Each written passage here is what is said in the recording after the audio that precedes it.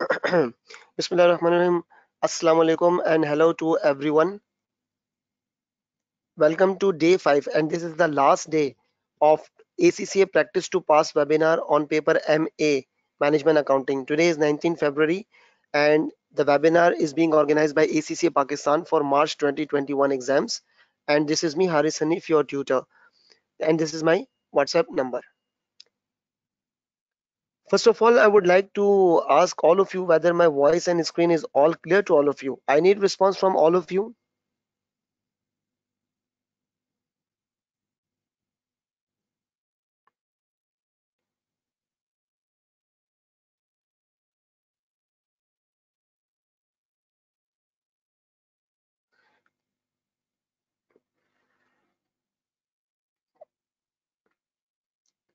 Come on, I need response from all of you. All clear? Okay.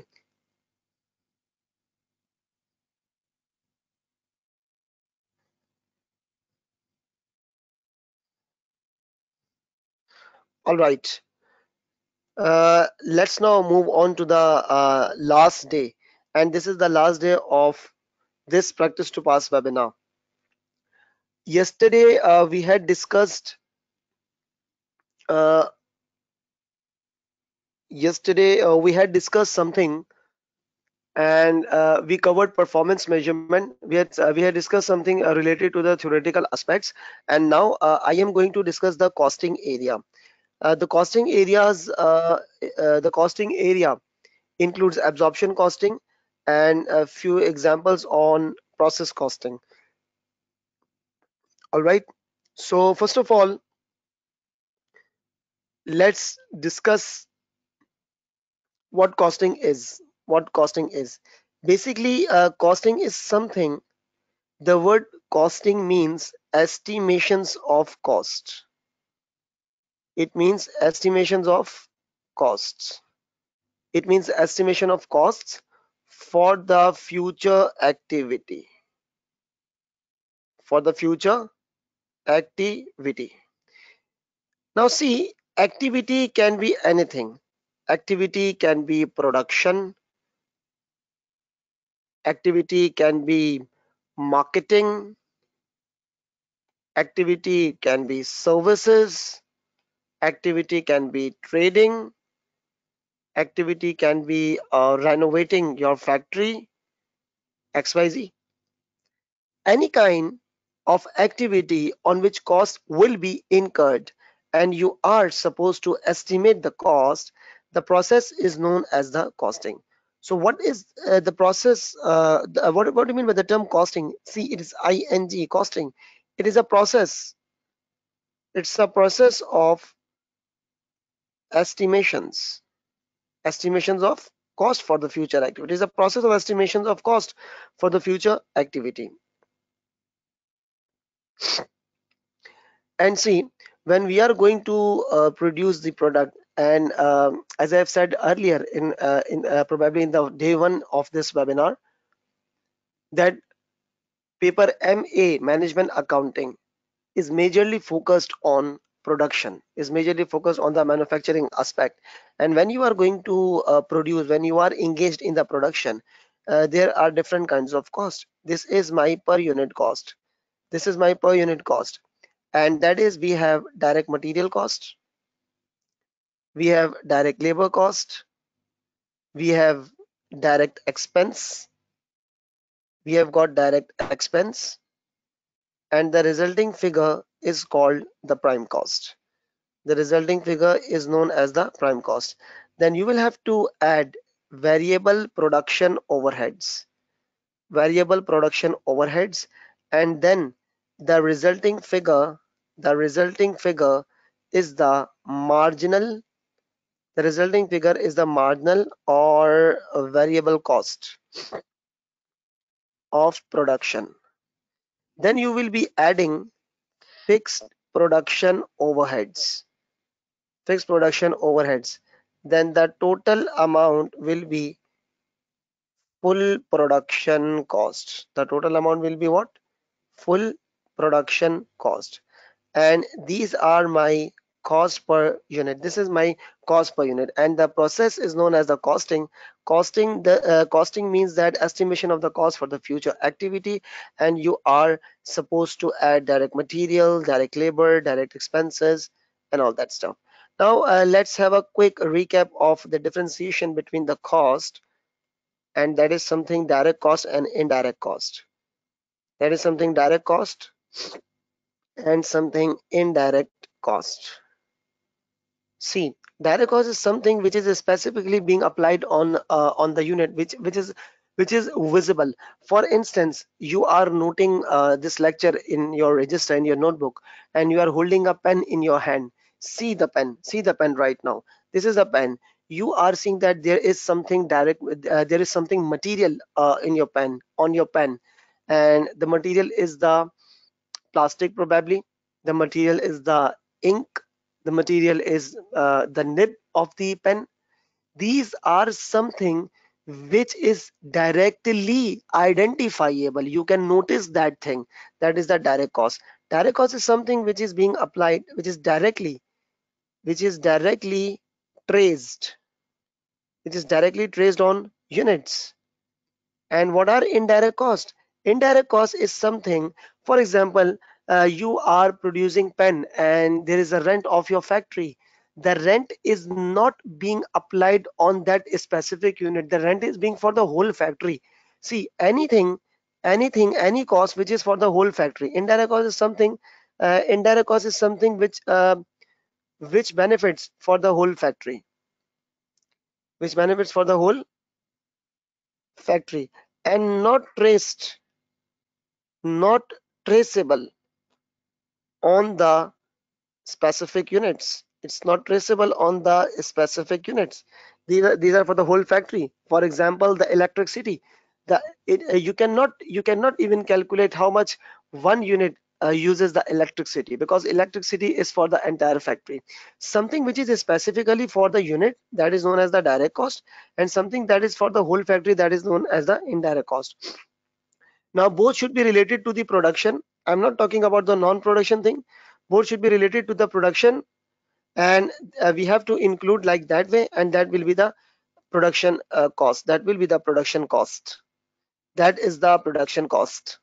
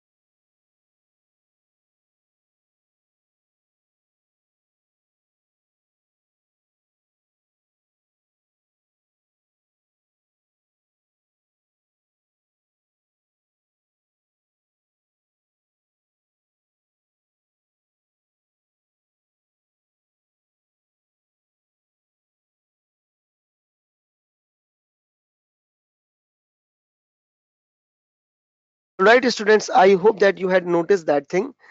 You had noticed that thing.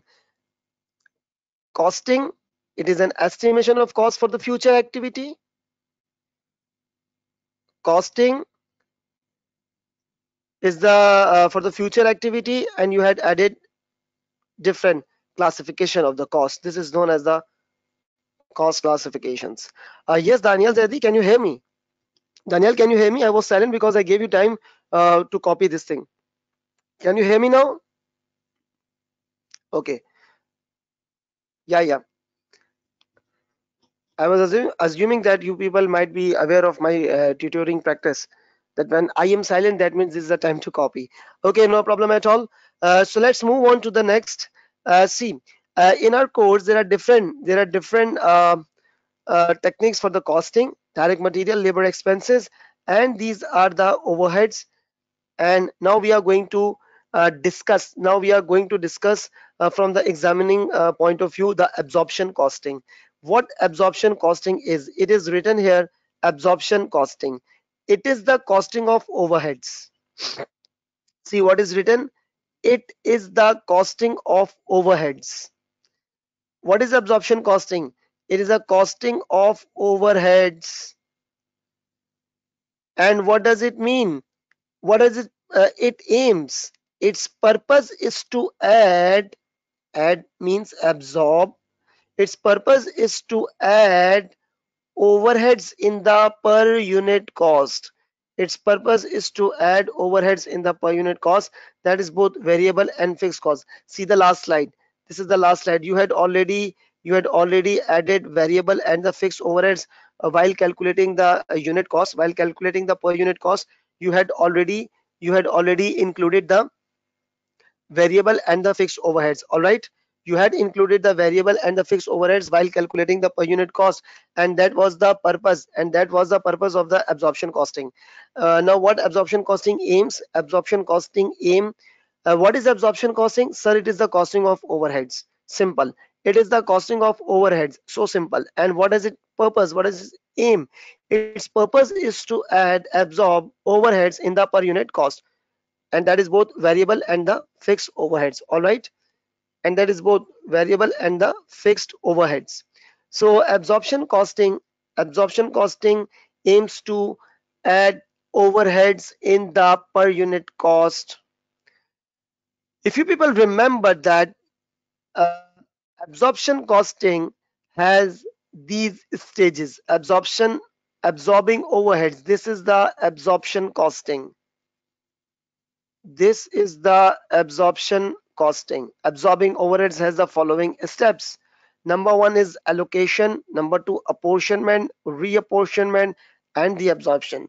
Now, first of all, I would like to add something here, that what do you mean by the term cost center? What do you mean by the term cost center? What is cost center? What is cost center? Cost center is something, you can say cost center is any location. Cost center is any department.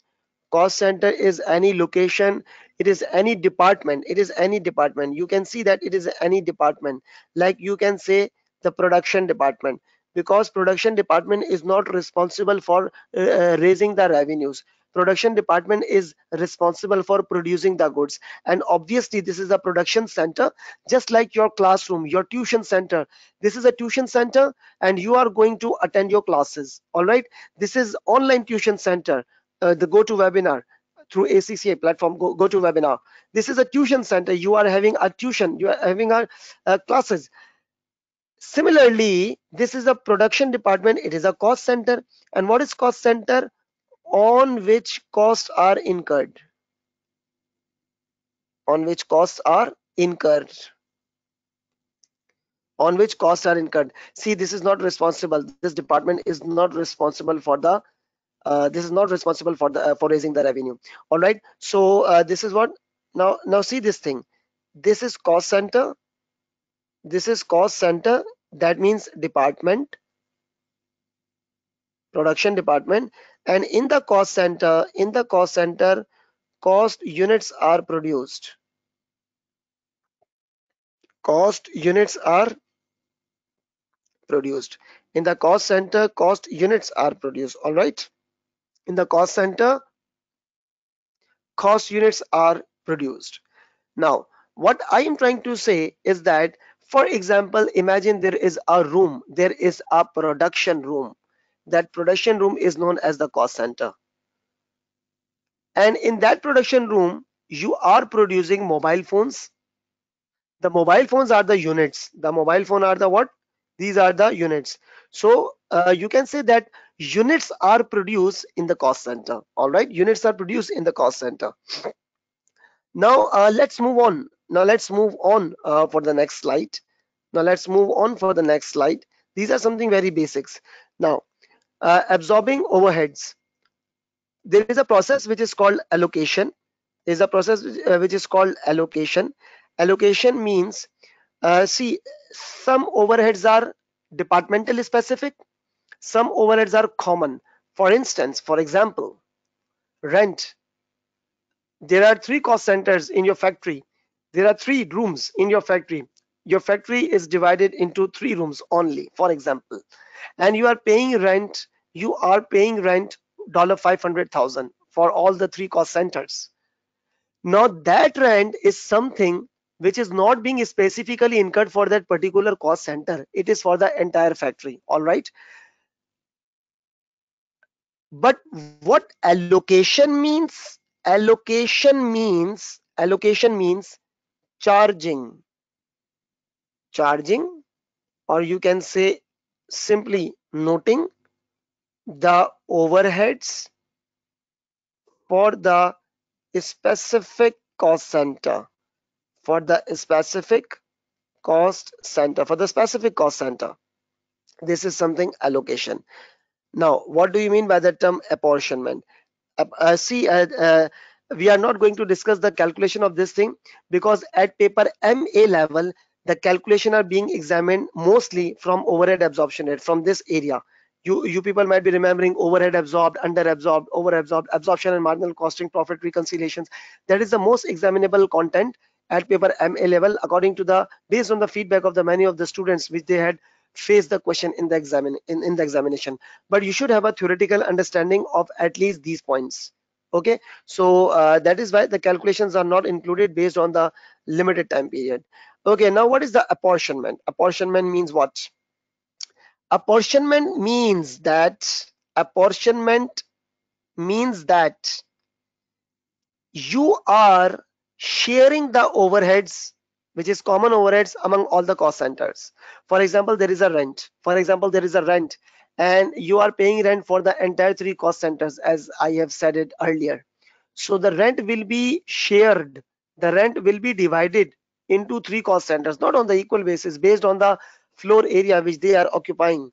So this process is known as the apportionment. What do you mean by the term apportionment? That means sharing of overheads. I should use the word common overheads. Sharing of common overheads among all the cost centers. Sharing of common overheads among all the cost centers, that is on the fair basis. I mean to say fair basis means that the cost will not be divided equally. That is according to the logical basis. For example, you can say that if there is a rent, then the rent will be shared on fair basis according to the floor area which they are occupying. Fine. Now there is a reapportionment. Now what is reapportionment? Reapportionment is something that see, there are, for example, there are two cost centers. This is production center 1. This is production center 1. This is production center 2, and this is my service center. This is my service center, like canteen, like store. For example, this is 100,000 allocated and apportioned.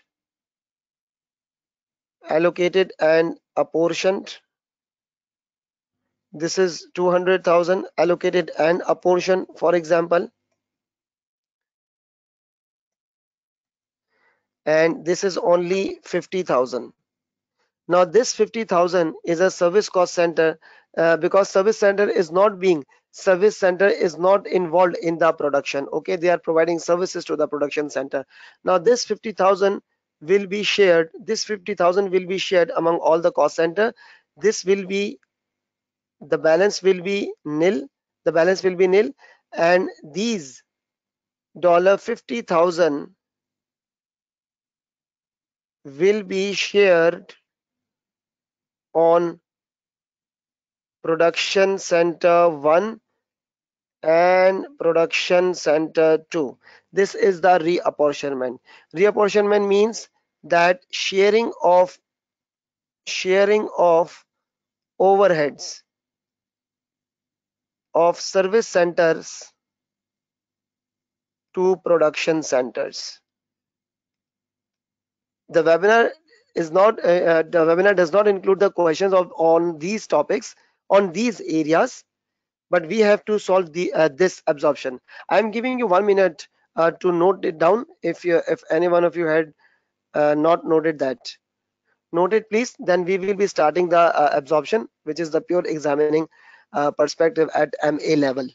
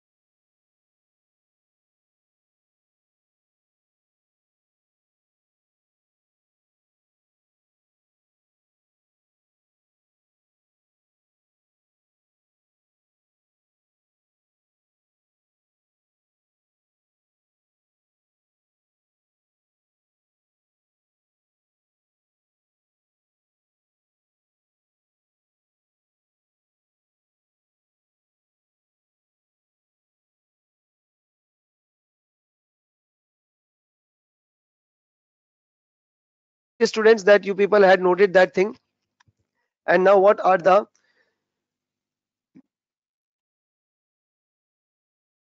stages? I am again repeating. That is the allocation, apportion, reapportion, and that is the absorption. Now absorption means adding. Adding means absorbing.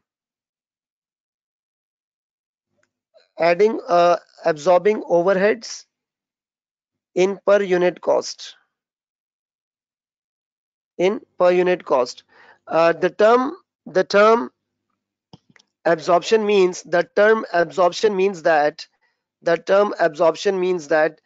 adding overheads in the per unit cost. Adding overheads in the per unit cost. All right.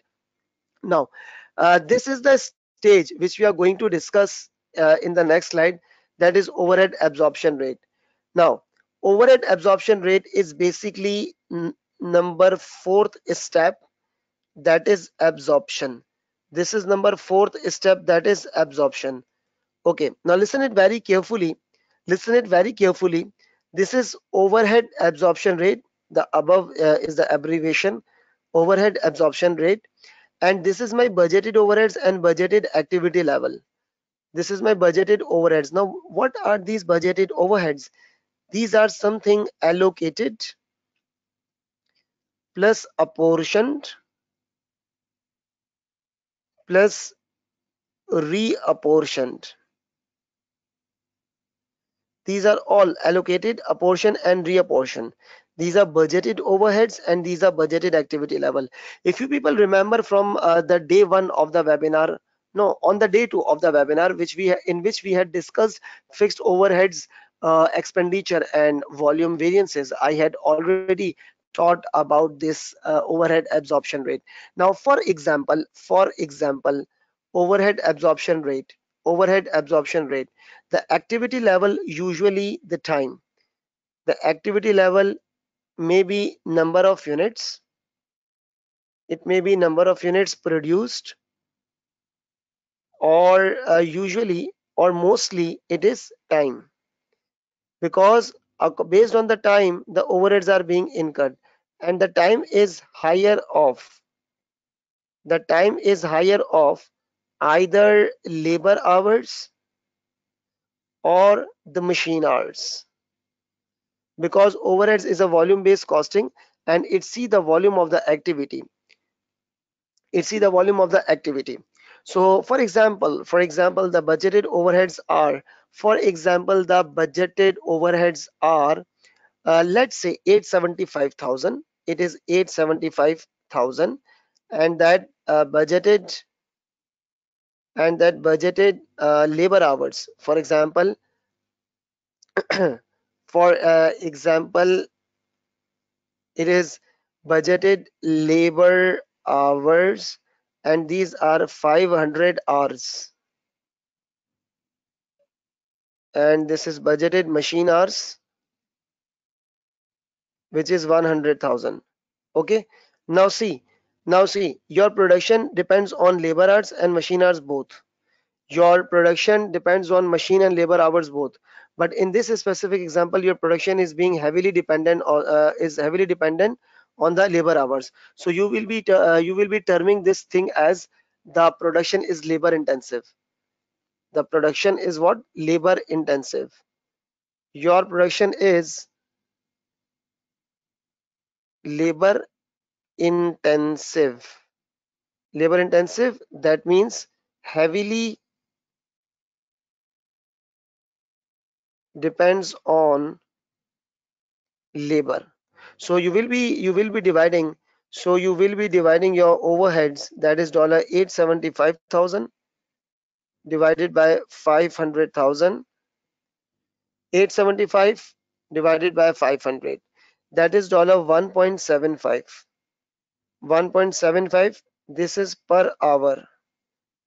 1.75 per hour, and you will be saying that this is the estimated rate. Okay, this is not something actual, this is something estimated, which you are going to estimate at the start of the period, at the start of the month, at the start of the quarter, or whatever is your time period. So what is overhead absorption rate? What is overhead absorption rate? You will be saying that when labor will work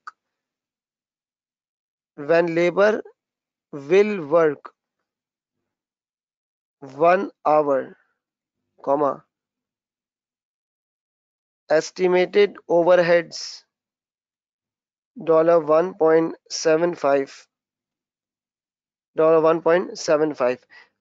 When this particular overheads will be incurred, sorry, when the labor will work 1 hour, when the labor will work 1 hour, the estimated overheads are likely to be 1.75, and these are all my estimations. See, I'm highlighting it with star. These are all estimated figures. When labor will work 1 hour, the estimated overheads are $1.75. This is overheads absorption rate. Rate is something which is on per unit. For every hour there is 1.75 overheads. For every hour there is 1.75 overheads. For every hour there is 1.75 overheads. Okay. So let's now move on to the question. Let's now move on to the question after just 20 seconds.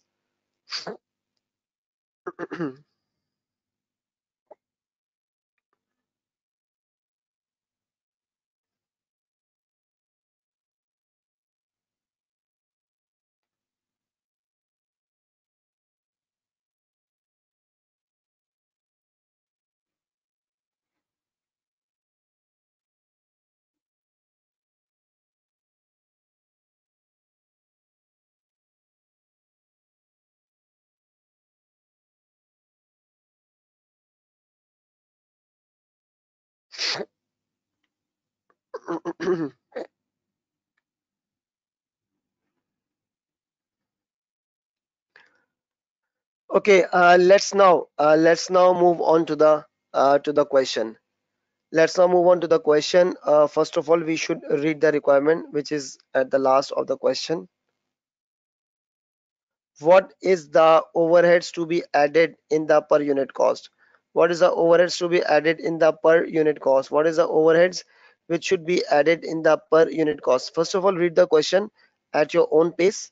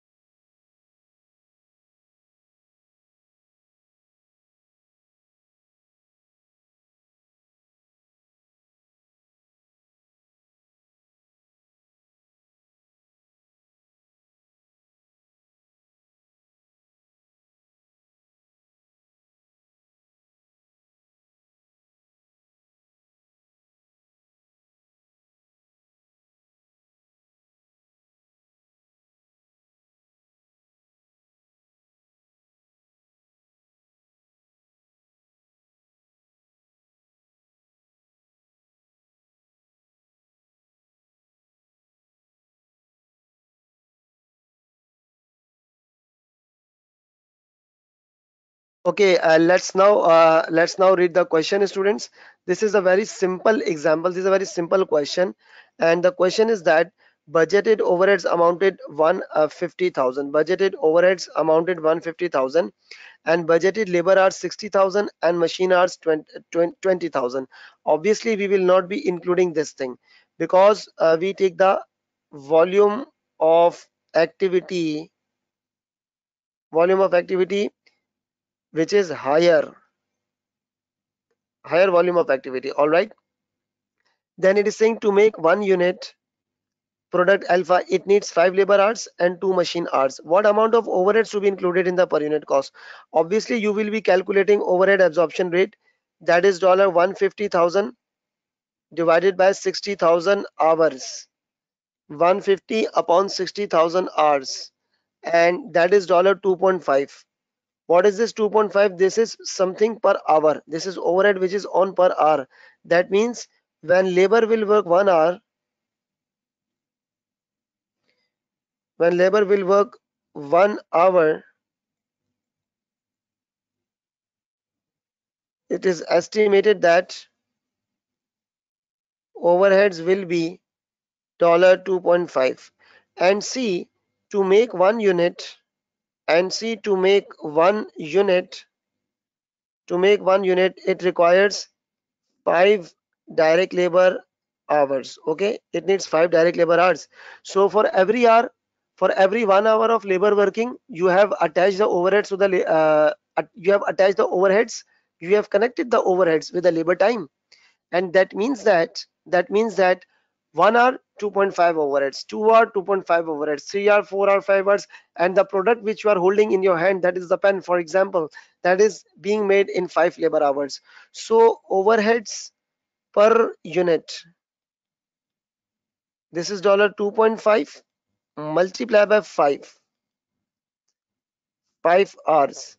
So 2.5 multiplied by 5 would become 12.5. So 12.5 is my answer. This is my answer.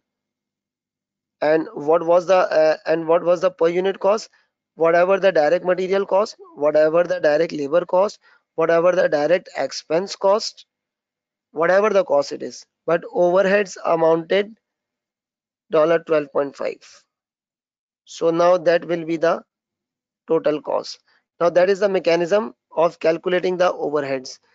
That is a mechanism of calculating the overheads on per unit. Now, the very important thing which I'm going to discuss after 10 seconds, just because it is not something complex to note it down. Hurry up. I'm just giving you people 10 seconds.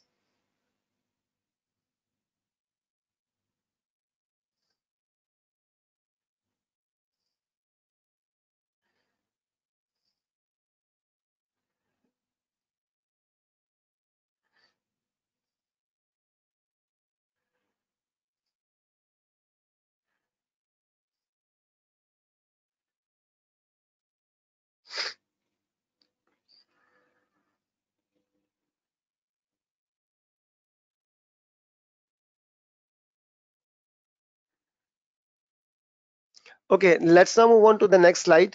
And the next slide is uh, overhead absorbed, actual overheads over under absorbed.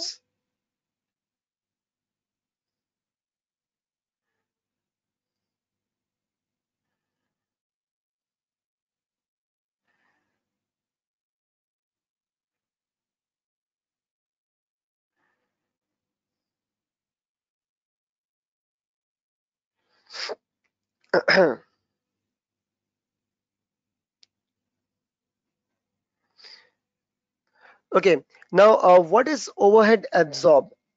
See, now this is something which is frequently examined,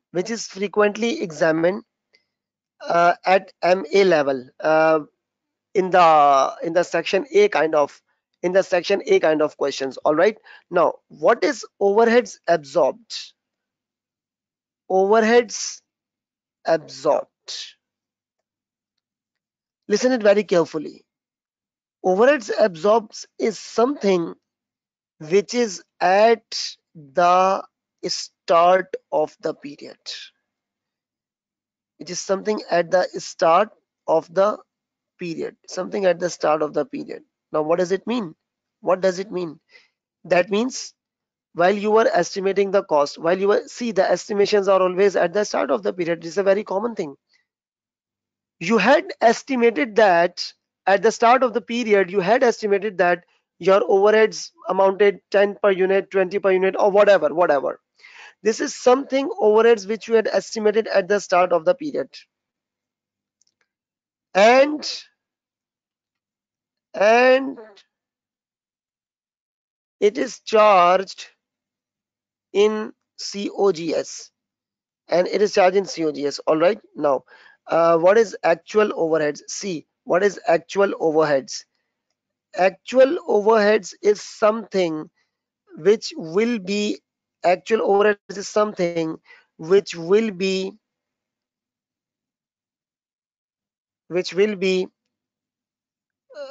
which will be the which will be noticed, or you can say which will be reported at the end of period. It is at the end of the period, and obviously there is a difference. There's a difference in your estimation and the real overheads. The overheads cannot be similar. The overheads cannot be same that you had estimated and what was in an actual. Okay, so there is something overhead over absorbed, and this is something under absorbed. Under absorbed and over absorbed. Over absorbed means that when estimated overheads are higher, when estimated overheads are higher and actual is low,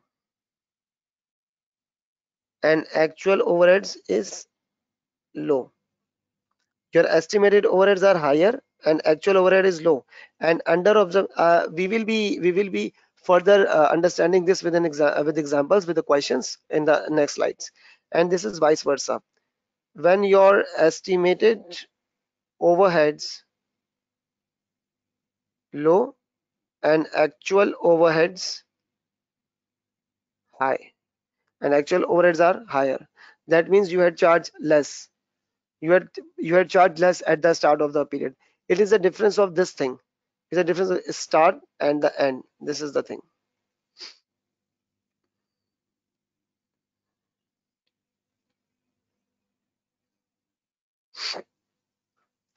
Okay, now see this thing. Hurry up. Note this statement in quickly. When estimated overheads are higher and actual overhead is low, and under absorb means estimated overheads are low and actual overheads are higher. Hurry up, quickly note it down.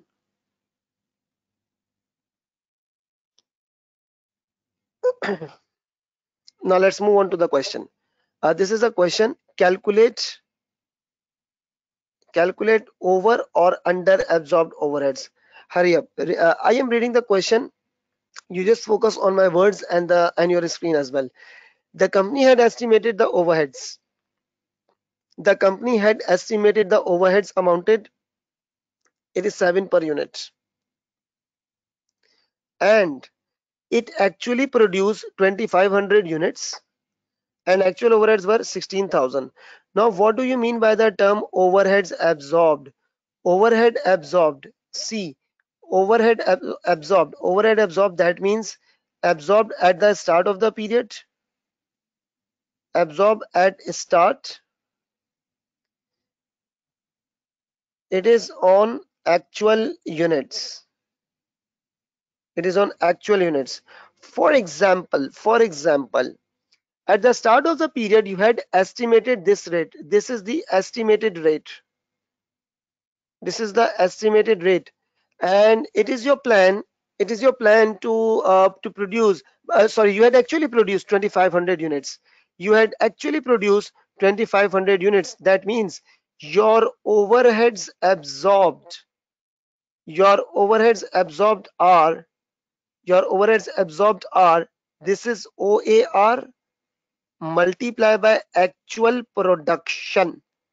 This will always be the actual production. Now, what is overhead absorption rate? 7 multiplied by 2,500. What does it mean? That means now this is the time when I had not received the actual overheads. 7 multiplied by 2500 results in $17,500. Now that was already charged in the COGS. That was charged in COGS, and this is something which is estimated. This is something what which is estimated. Now when the period ends, actual overheads resulted. Actual overheads resulted $16,000. So what was the amount which you had already charged in the COGS? What was the amount which you had already charged in COGS? See, it is written charge in COGS. That is $16,000. Sorry, $17,500. $17,500 is the amount which you had charged in the COGS based on your estimations. But when actual results came, it is 16,000. See, estimated higher and actual lower. That means you had already charged higher in COGS. That means you had already charged higher in COGS. The amount is 1500, and that is the over absorbed. That is what? Over absorbed. Wait a minute. That is the over absorbed. Now what does it mean, over absorbed? Over absorbed is something, that you had charged more in the COGS. You had charged more in the COGS based on your estimations. Now answer me, students, what shall I do? What shall I do for this 1500? Shall I deduct it from COGS or not? Just answer me. There is already the large balance in COGS. Shall I need to deduct it from COGS? Say yes or no only. Yes, because in the overheads there is a, because in the overheads, sorry, in the COGS there was a large balance of 1500. Now see this thing very carefully. This 1500, this will now be deducted from COGS. This is now deducted from COGS at end of the period. So when cost will be low, resulting in profit to be high, that means over absorbed will increase your profit. Over absorbed will increase your profit. And profit, when the profit is increased, it is recorded on the credit side. So the entry would become income statement credit 1500 and overheads account debit 1500. This is the entry to record over absorbed overheads. So over absorbed overheads. Now the question usually asks, what is the double entry? How will you account for the over absorbed? Sir, over absorbed will be the result of estimations higher and low actual overheads cost, and then you are supposed to adjust it. When you will deduct it from COGS, naturally your cost will be low and your profit will be high, and this is the entry to record over absorbed overheads. All right, because the profit is, when the profit increases, you record on the credit side. So overhead account debit and income statement credit, that is the double entry to record overhead over absorbed. All right, this is a very important thing, over absorbed overheads. I am just waiting for exactly 20 seconds for you people to copy, if anything you left.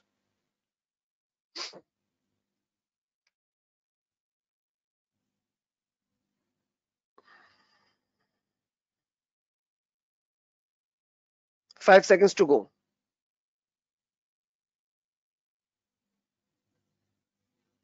Now, this was something which is over absorbed overheads. Now let's move on to the next slide.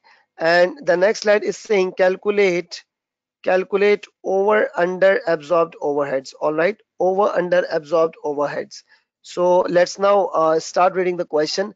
The company had estimated the overheads amounted $4 per hour, and the actual hours 3900 and actual overheads 16,700.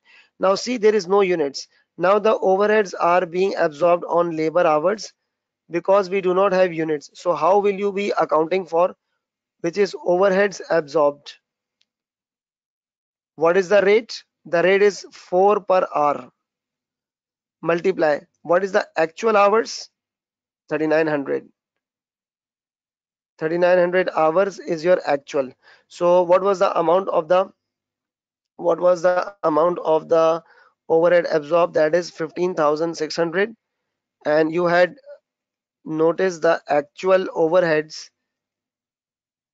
You had noticed the actual overheads, that was 16,700. Now see, you had estimated uh, this is something charged in COGS at start, and this is resulting at end. Now in COGS you had charged less. There is a less balance in COGS as compared with the actual. So this is known as the under absorbed overheads.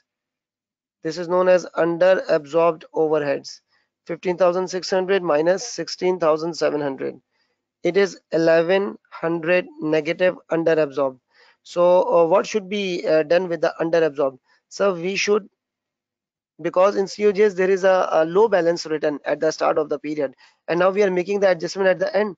So we should now add $1100 in the COGS as an adjustment. So as a result, my cost would increase and my profit will decrease. So the double entry to record this under absorbed overheads, because the profit, when the profit is reduced, that means loss, and the entry would be income statement debit by 1100 and overheads account credit by 1100. Overheads account credit by 1100. Now that is the double entry as well, which I had already written here. Just note it down. In what is the double entry to record under absorbed overheads? Income statement debit, overheads account credit.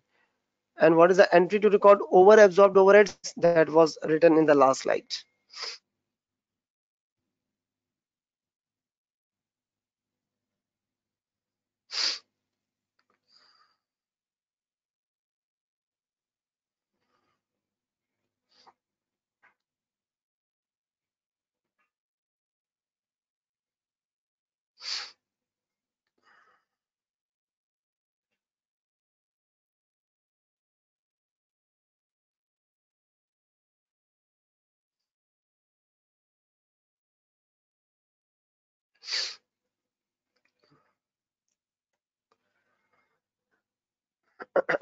Okay, now let's move on to the next slide. This is absorption costing and marginal costing.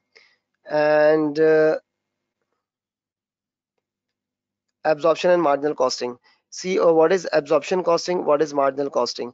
I'm now going to differentiate it. First of all, just note the key points of the absorption costing. Okay, what is absorption costing?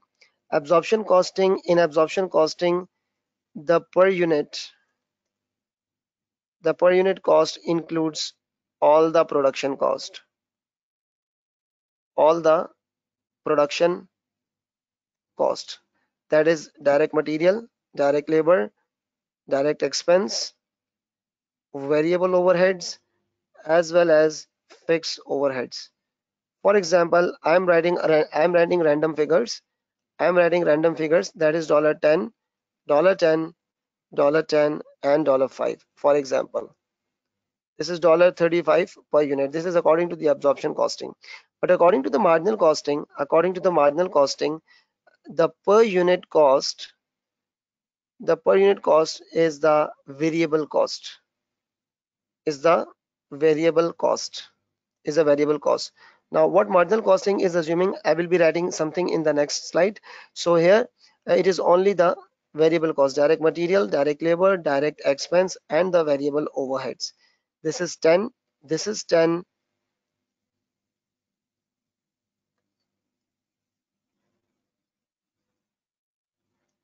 Okay.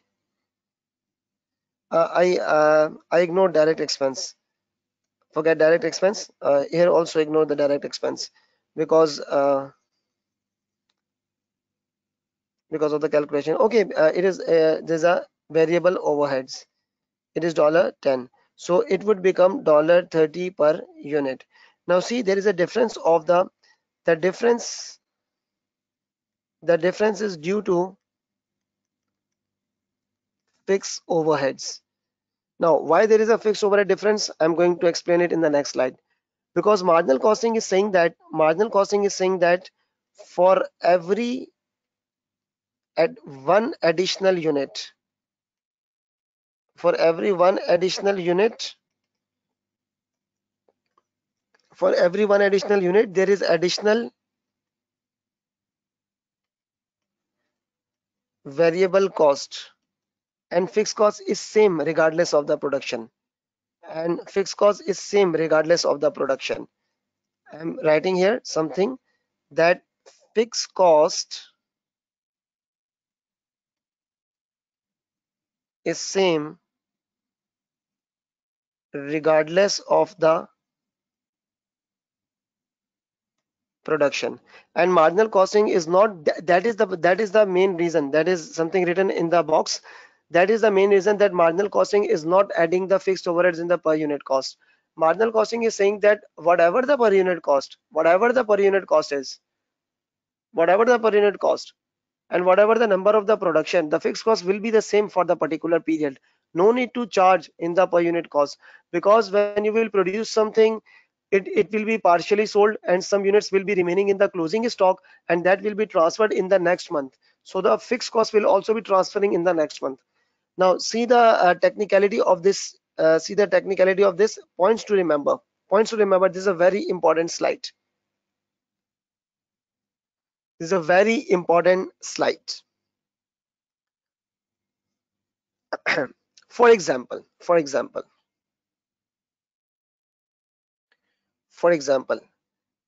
you had produced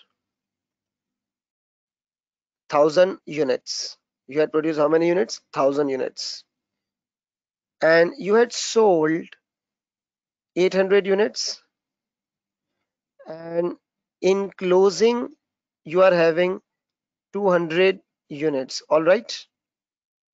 You are having this 200 units.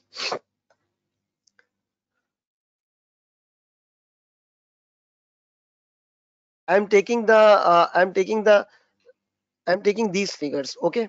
I'm taking these figures. In absorption costing, the stock is 35. In marginal costing, the stock is at $30. Now see, in absorption costing and in costing, marginal costing, in absorption costing, the fixed overheads are $5. In marginal costing, the fixed overheads are $0. See the last example. Now what will be happening if I will be using marginal cost, absorption costing?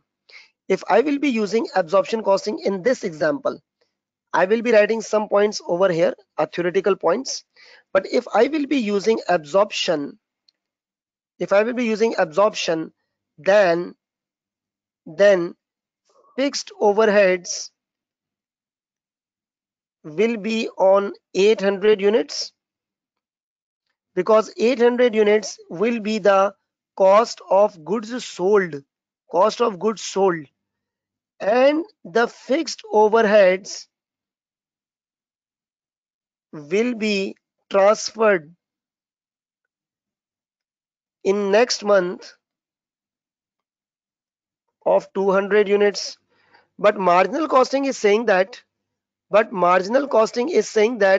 no need to charge fixed overheads in the unit cost. But marginal costing is saying that in per unit, no fixed cost, zero. Treat the whole cost, in the current period. No transfer to the next period. No transfer to the next period. Okay. But in absorption costing, it is included in this per unit cost. It is included in per unit cost. Now this is month number 1, This is and this is the month number 1 in which I had sold 800 units, and naturally the fixed cost is the part of the production cost. Marginal costing is not making the part of the production cost. Marginal costing is saying treat is a monthly cost, the entire cost, no need to transfer to the next period. So what are the key points to remember is that I am going to write with blue color. Just note it down. Key points to remember is that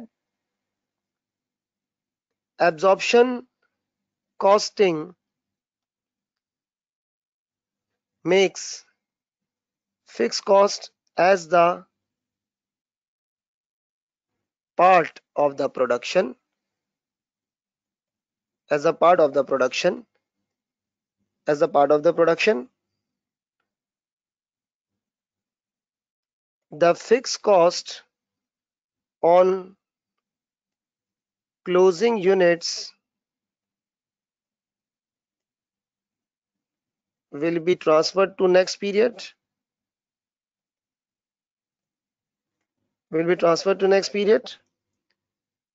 Marginal costing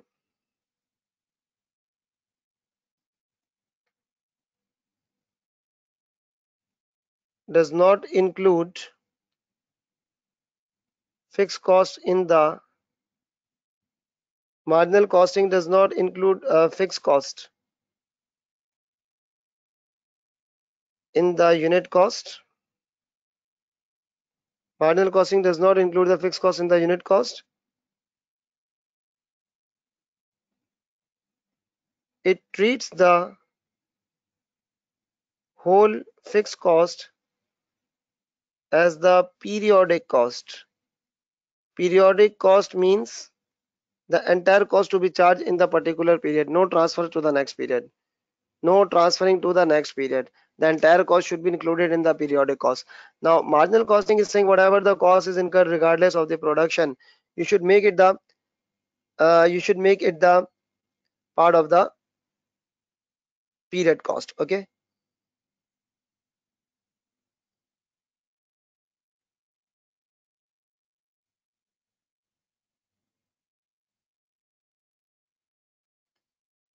Mr. Vakar, I am addressing your question that Mushid Siddiqui, the slides will be shared in the WhatsApp group. Don't you worry about the slide. I will be sharing that thing. And Vakar, your question was that why non-manufacturing overheads are is variable non-manufacturing. It is not something manufacturing. Non-manufacturing is something which is not related to the production. We are talking about the production. It is not added in the per unit cost in the marginal costing.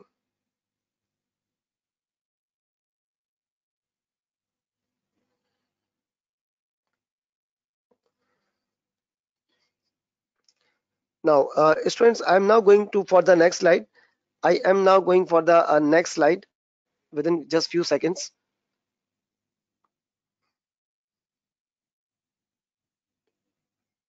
And this is my next slide. Now there is a profit difference under absorption and marginal costing. Obviously, there is a difference under absorption and marginal costing. The profit is because of fixed cost and the number of units. I am now going to write a very simple trick because at the last moment when you are going to prepare for the exam, just remember this trick and you will be able to calculate the you will be able to calculate all the questions of this absorption and marginal profit reconciliations. Okay, just remember this formula, and there is something fixed overheads and number of units. Now you should have fixed OAR per unit is equal to marginal profit minus absorption profit divided by opening stock minus closing stock. Okay, you will be able to calculate the marginal and absorption costing. And remember one thing, point to note is that opening and closing stock.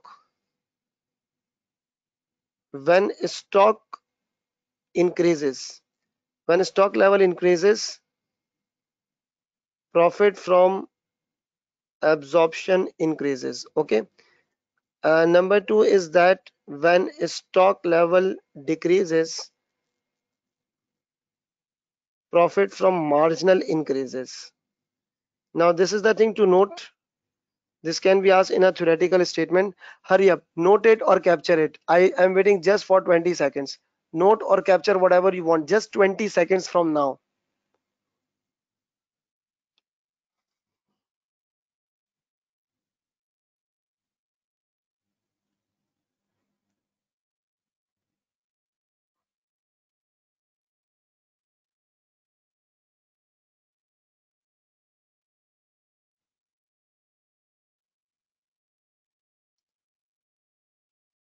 All right.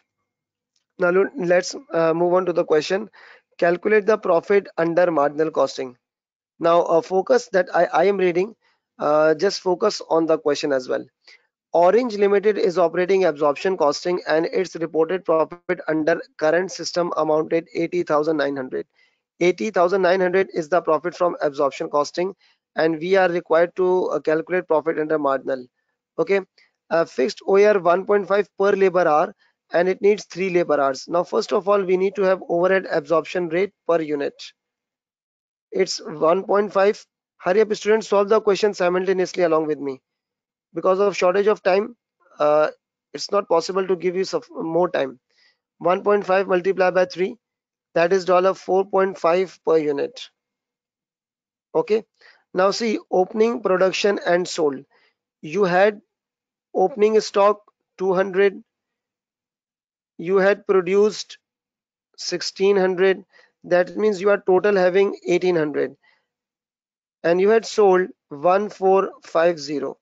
That means your closing stock is 200 plus 1600 is 1800 minus 1450 which you had sold, and the remaining is 350 units. Now see, this is the opening and this is the closing.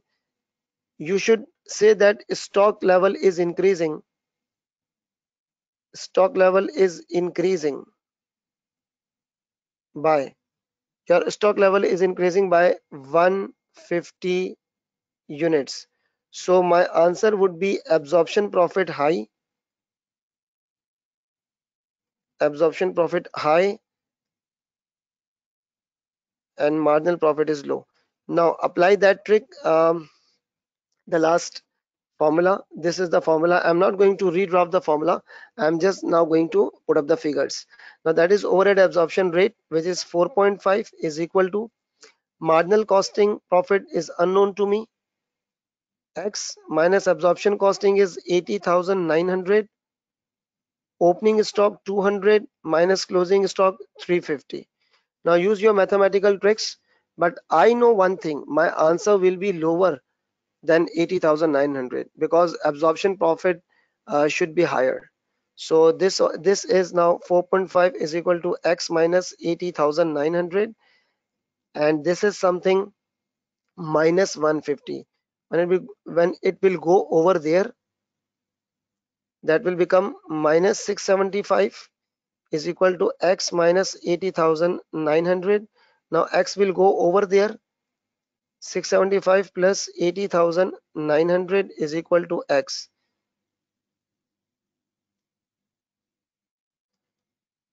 Now my answer is 80,225 is equal to x, that is the marginal profit.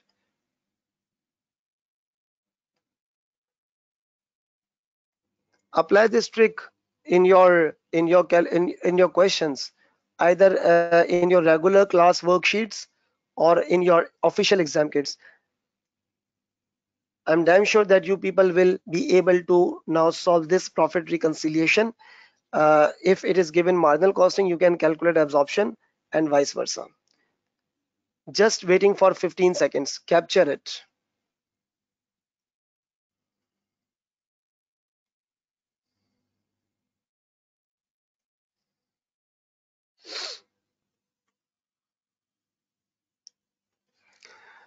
Now, this is the next slide I am going to, the profit under absorption costing. The profit under absorption costing.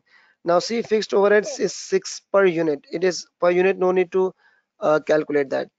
just calculate the opening. How many units opening? 100. How many units produced? 1100. That means how many units you are having? You are having 1200. And how many units you had sold? 1120.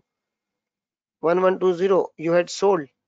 Now we have 80 units in the closing. Now this is opening, this is closing, and your stock level is decreasing. Your stock level is decreasing by 20.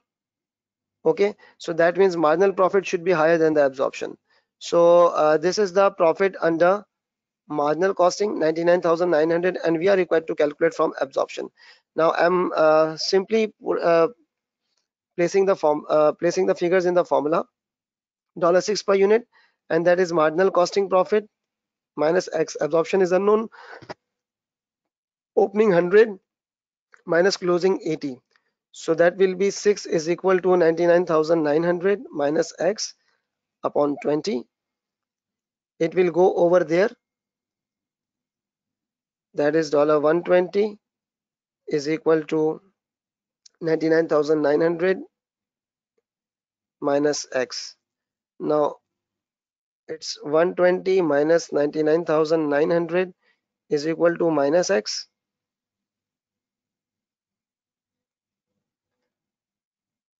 That is minus 99,780 is equal to minus X.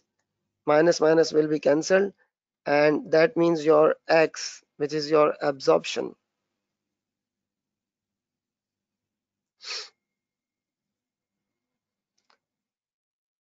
Absorption profit is $99,780. All right. So see, the marginal costing profit is higher now. The marginal profit, because the stock level is decreasing, so marginal profit is higher, and this is the marginal profit higher and absorption profit lower.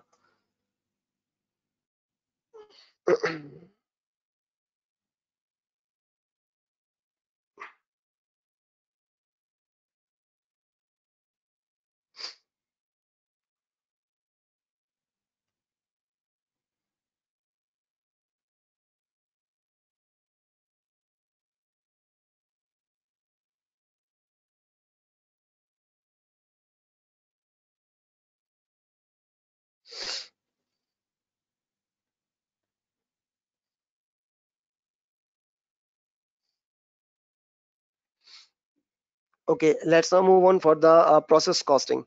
Now, what is process costing? It involves the costing of series of processes. Series of processes. Now, you people might have studied that there are series of different processes. Now, what? For example, petroleum. For example, I should write it completely. For example, there is a oil refinery. There is a oil refinery. Okay. Now, there may be a chemical industry. Chemical industry. Now, what is the process costing here? That your product is made using different series of processes. That is, for example, P1, then process 2, then, for example, process 3. The resulting are the finished goods. The resulting are the what? Finished goods. This is your process costing, the serial of steps. And what is the basic purpose of process costing? To have cost record for every process. That what is the cost at here, what is the cost here, what is the cost here. We should have the record for each and every process, because we are doing the costing for every process. So that is the process costing. Now, one thing, there is a closing WIP and equivalent units concept. Closing WIP and equivalent units concept. This is a very important concept. Why I have chosen this concept? Because of the regular examining content at MA level. Okay, you people may be receiving 2-3 questions on process costing based on the past experience of the students and based on the feedbacks. So you may be receiving the process costing calculation, which involves work in progress and equivalent units. Now, assuming no loss, assuming what? No loss. There may be loss, but there is no loss in our course. It is written in your official textbooks that there is no loss in the work in progress and equivalent units. Assume, imagine that this is my process 1, this is my process 1, and I had inserted my resources for 1000 units. I had inserted my resources for 1000 units, out of which 700 units are 100% finished. 700 units are 100% finished, and 300 units are still in WIP, that the work is not completed yet, they are in progress. You people might be noticing or observing in your streets, roads, whenever the construction is going on, it is written the work is in progress. That means the complete road is not made. You can say this is the meters, this is the roads. 1000-meter roads we have selected to repair, and 700 meters of the road had been completed, and on 300 meters the work is still in progress. And when I asked to that person that what is the status, they had told me that, sir, it is 80% done. It is 80% done, and 20% will be done in the next month, in the next process, for example.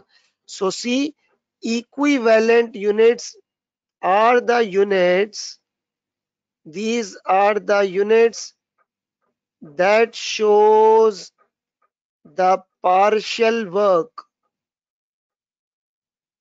partial incomplete work, or you can say the work which is completed to date.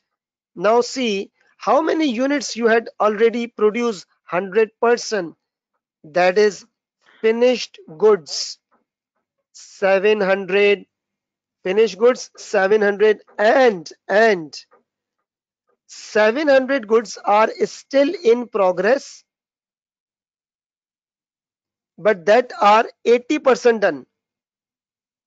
So 300 multiplied by 80%, that is 240. 700 plus 240, that is 940. This is known as equivalent units.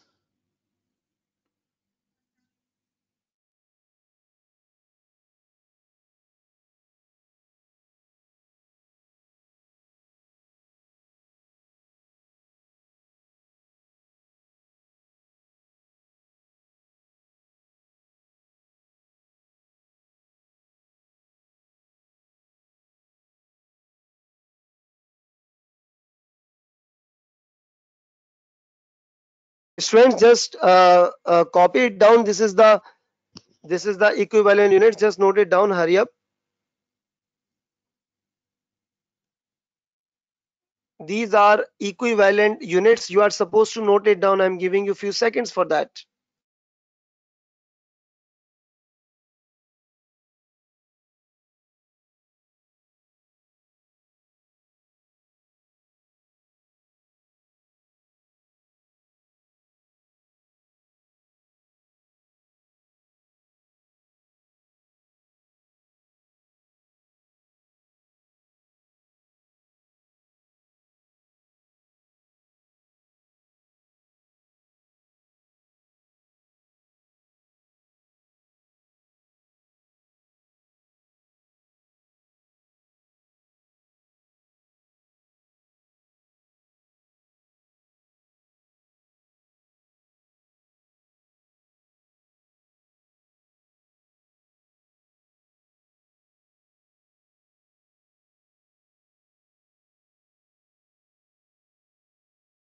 Okay, I am now assuming that you people had noted it down.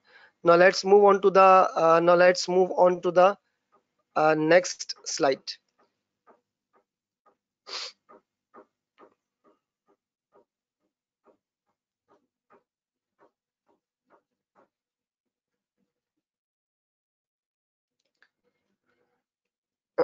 Now let's move on to the next slide.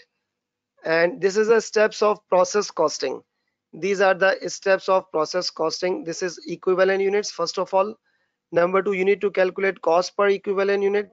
Number three, valuations. And number four, the process T account.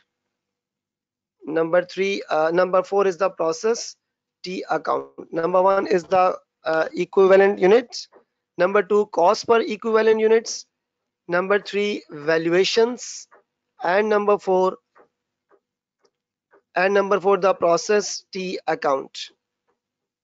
Okay, so remember these steps. Now this is the question. This is the question, and I'm going to read it. The question is saying that complete the process T account. Complete the process T account. Complete the process account. Complete the process account. Process Limited had input 2000 liters. Process Limited had input 2000 liters in a process to produce the product gamma. Closing WIP is 300 units, which are 80% complete. The whole process cost, now the whole process cost includes direct material, direct labor, production overheads, and all the costs amounted 10670 for the period. 10670 for the period. Now we have to follow all these four steps. We have to follow all these four steps. Number one is calculate equivalent units. Number one, we have to calculate the equivalent units. Number one, equivalent units. And that is, what is the finished goods? What are the finished goods? That is, see, 2000 liters are input and 300 are in WIP.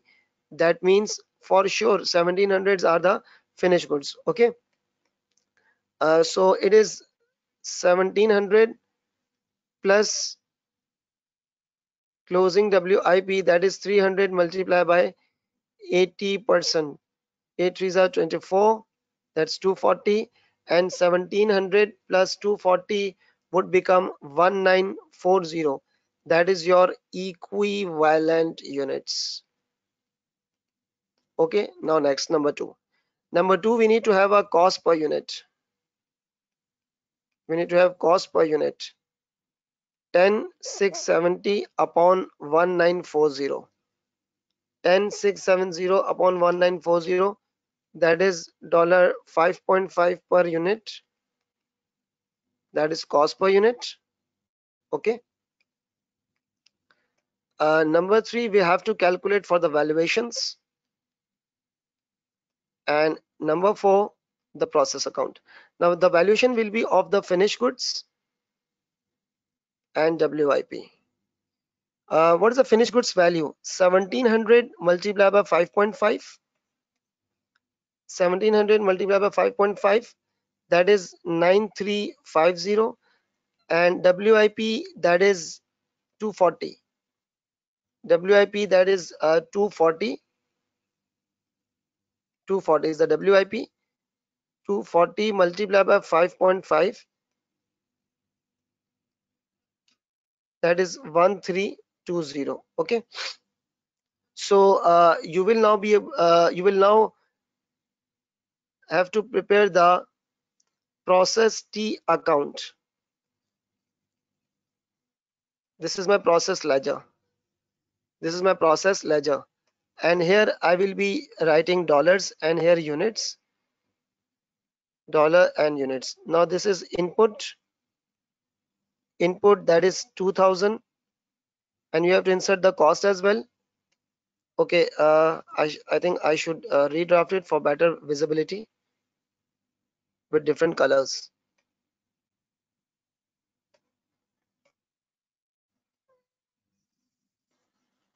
This is my T account. Okay, and here it is dollars, here it is units, here again units and dollars. So input is 2000 and the cost is 10670. Here it is FG, finished goods, 1700, and that is the value is 9350. But remember one thing, how many units are in closing WIP? That is not 240. In closing WIP there are 300 units. I will be writing here closing WIP 300 units, and the value will be 1320, and the value will be 1320. Now your process T account would be balanced. You people can check it. This is a process T account. This is the process T account, and your process account is now balanced. And in the closing WIP, you will be writing the entire 300 units. You will be writing the entire 300 units, but the value will be of 240 units.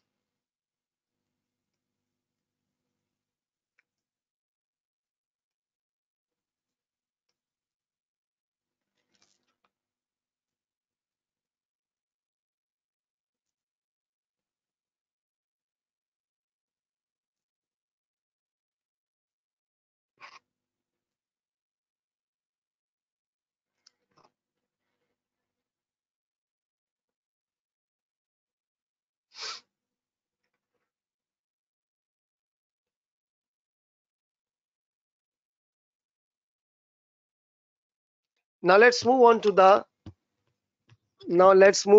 next slide, and it is different stages of closing WIP. Now, what are different stages? First of all, see, this is written conversion cost. I should first explain the conversion cost. Conversion cost is something that your material is converted into finished goods. Material is converted into finished goods.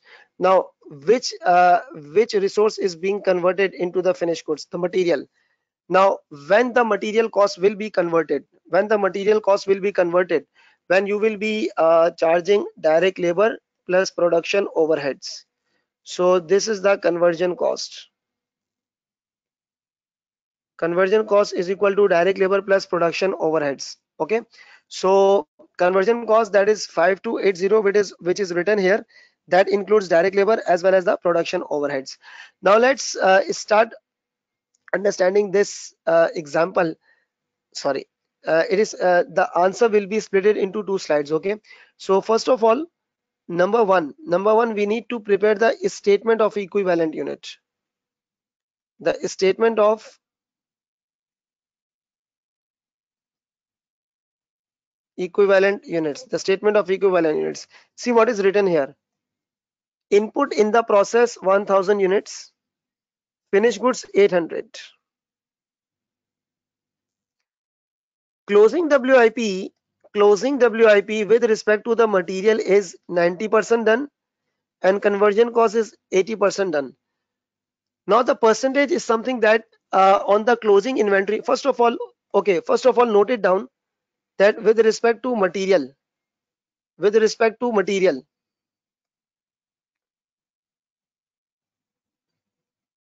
with respect to material, the finished goods are, see, 1000 units, that means 800 is done and 200 are on WIP. That is, finished goods are 800 units, which is done, and closing WIP with respect to the material 200 is 90% done. That is, material is being allotted to the closing WIP, that is 90%. 200 multiplied by 90%, that is 180.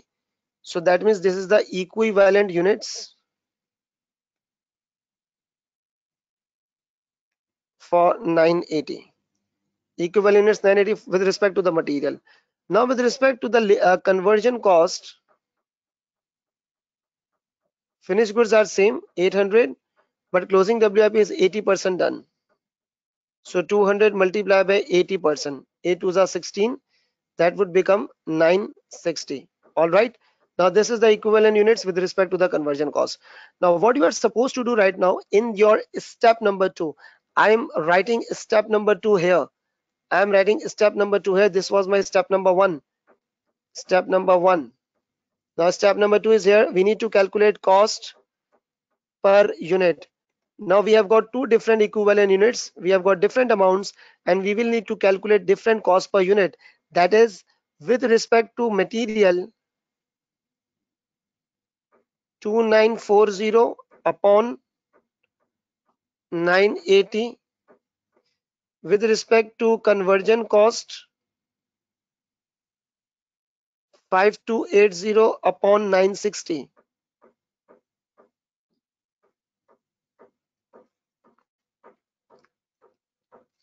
That was $3 per unit, and that is 5280 upon, this is 5.5 per unit. Okay, just note it down. Then I will be using these figures in the next slide because there is no space available here. I will be proceeding this question in the next slide.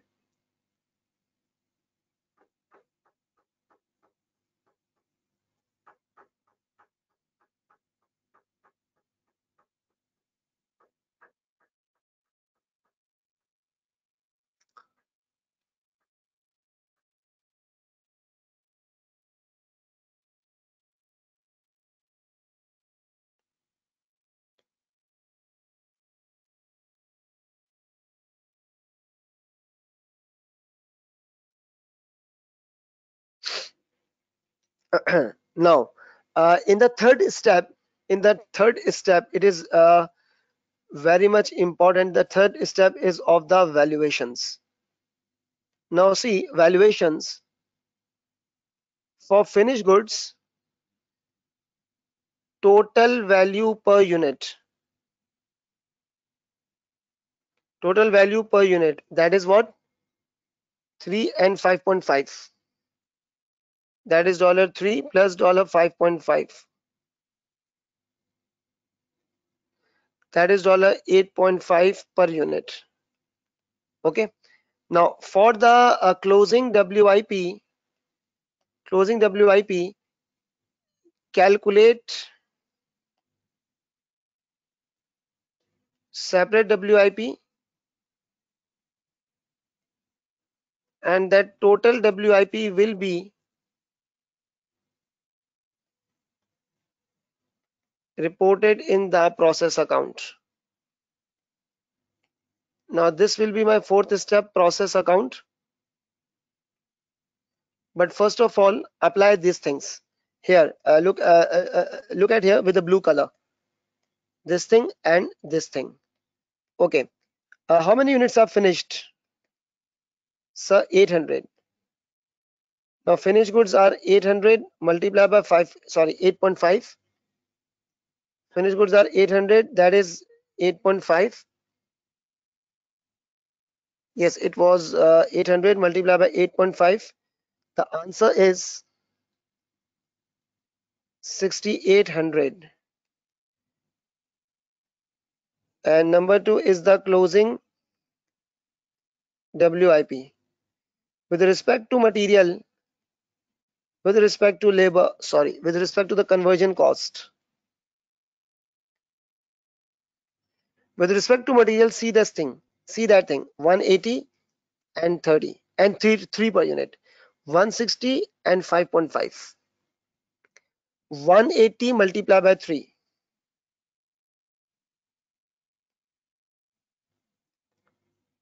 180 multiplied by 3, that is 540. And with respect to the conversion cost, 160 multiplied by 5.5. 160 multiplied by 5.5. 160 multiplied by 5.5, that is $880. Now these two things will be reported in the process account.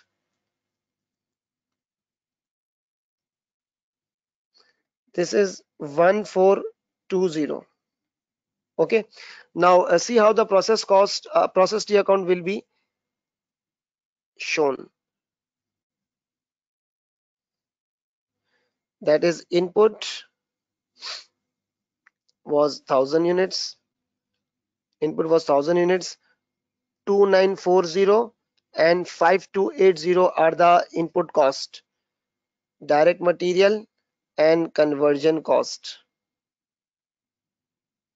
That was 2940 and 5280. You can make it total, it will be balanced. And what is the value of finished goods? That is 800 at 6800, and WIP closing 200, that value 1420. Your answer would be balanced. You can check it out.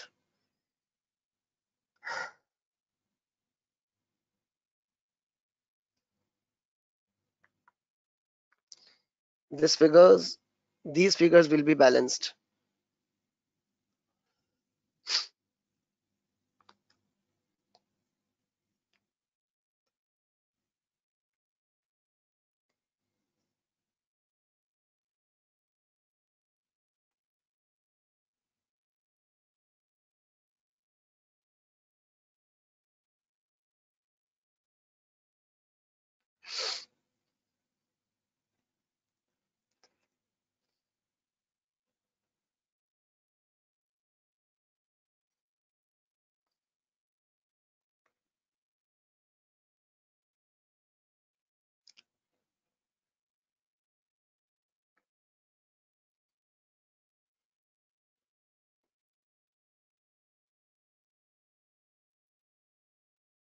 Hassan Gauri, that FIFO and FCO which you had asked, it is not under uh, uh, closing WIP. It is in the opening WIP. It is for the opening WIP.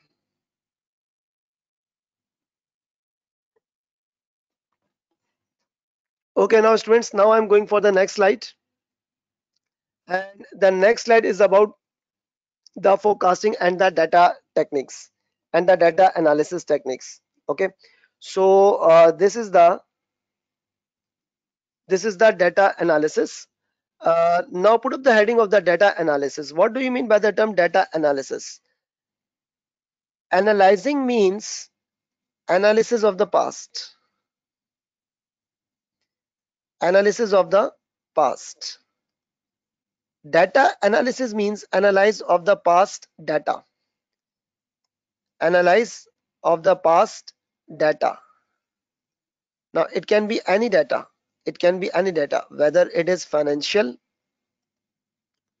whether it is non-financial, whether it is financial or whether it is non-financial. Analysis of the past data. Financial and the non-financial. Okay.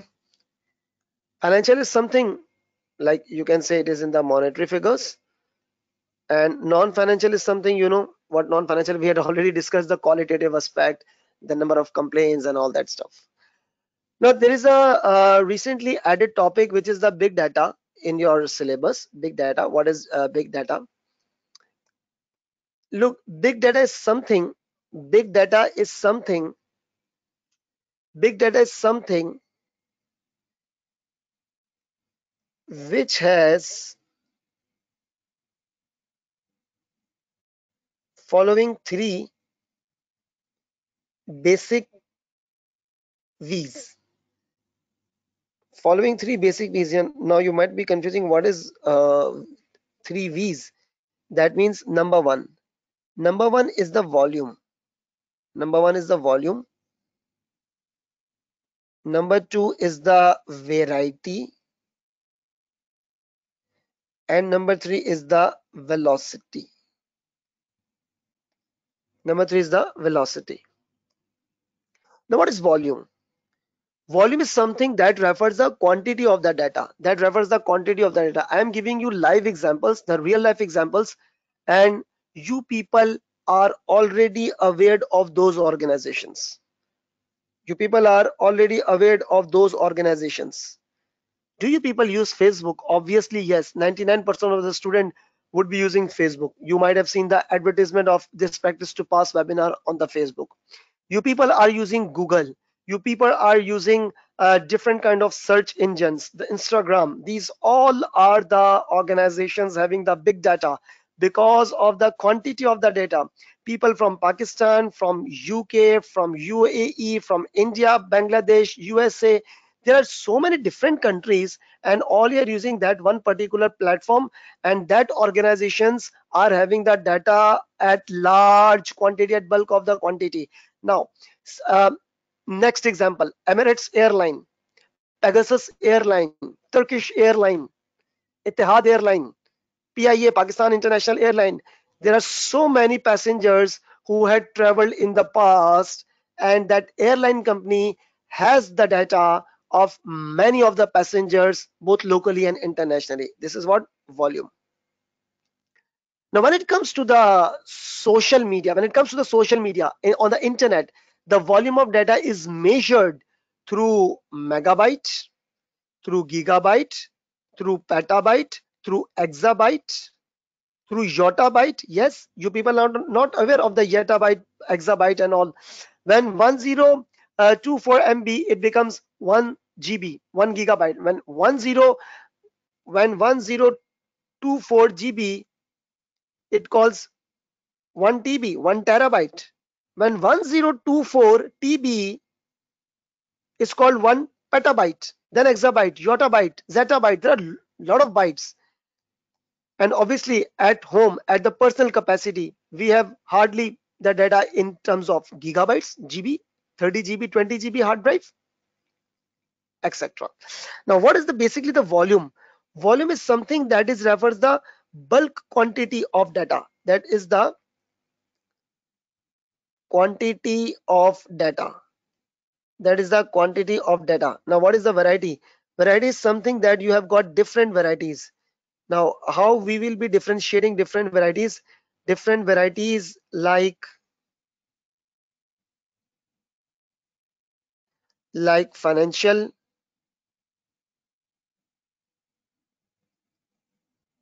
like non-financial,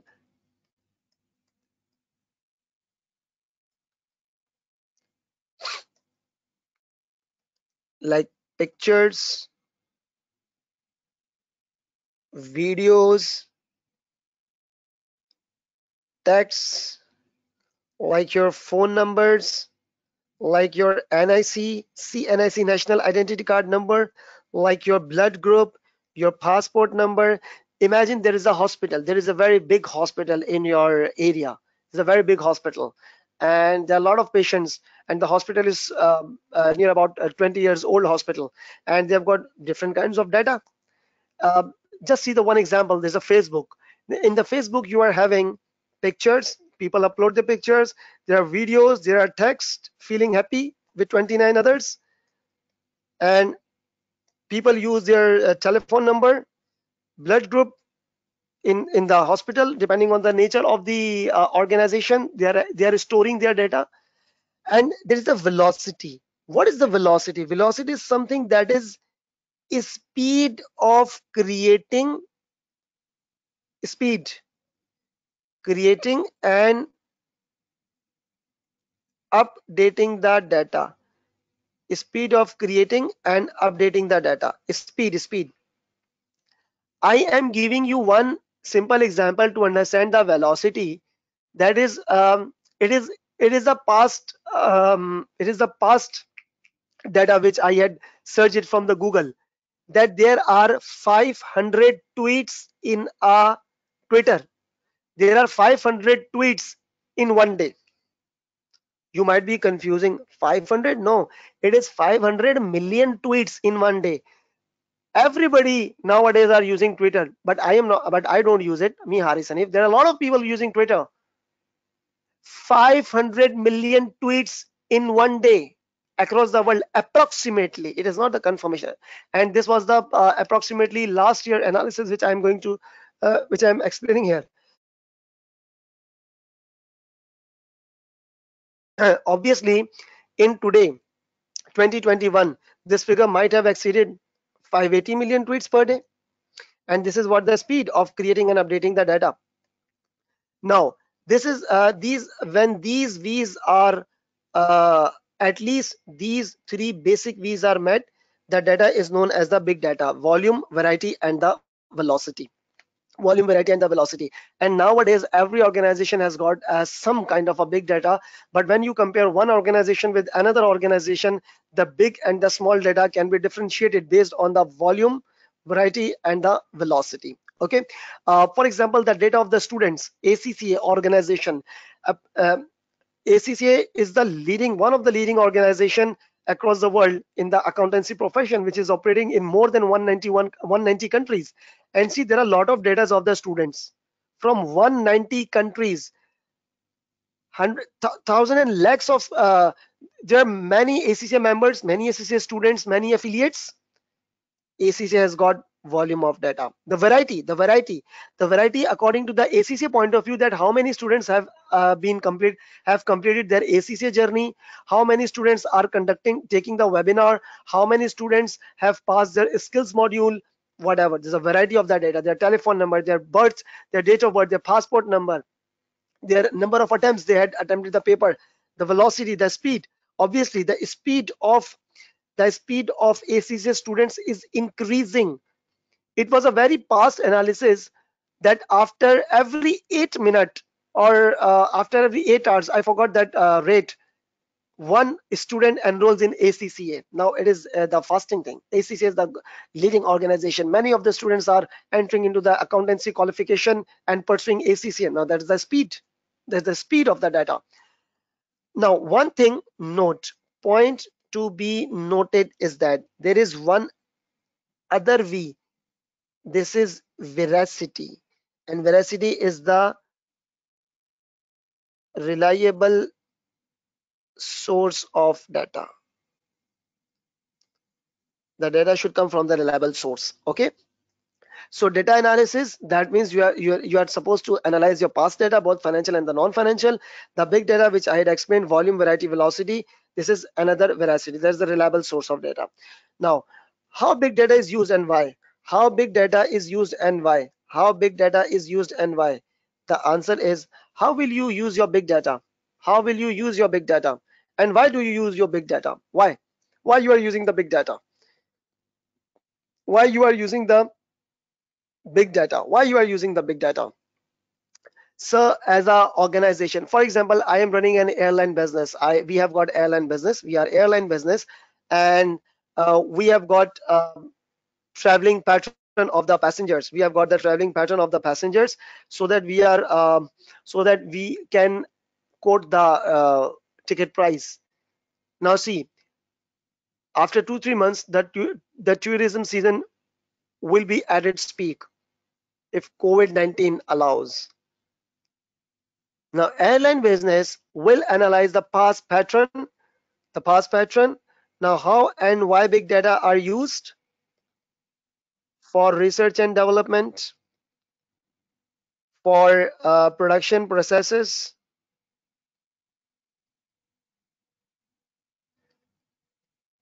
production processes, improvements. Why I'm using the big data? Okay, how will you use the big data? Through data analysis, through different techniques. And why will you be using the big data? For research and development, production process improvement, to understand the pattern, to understand the past pattern,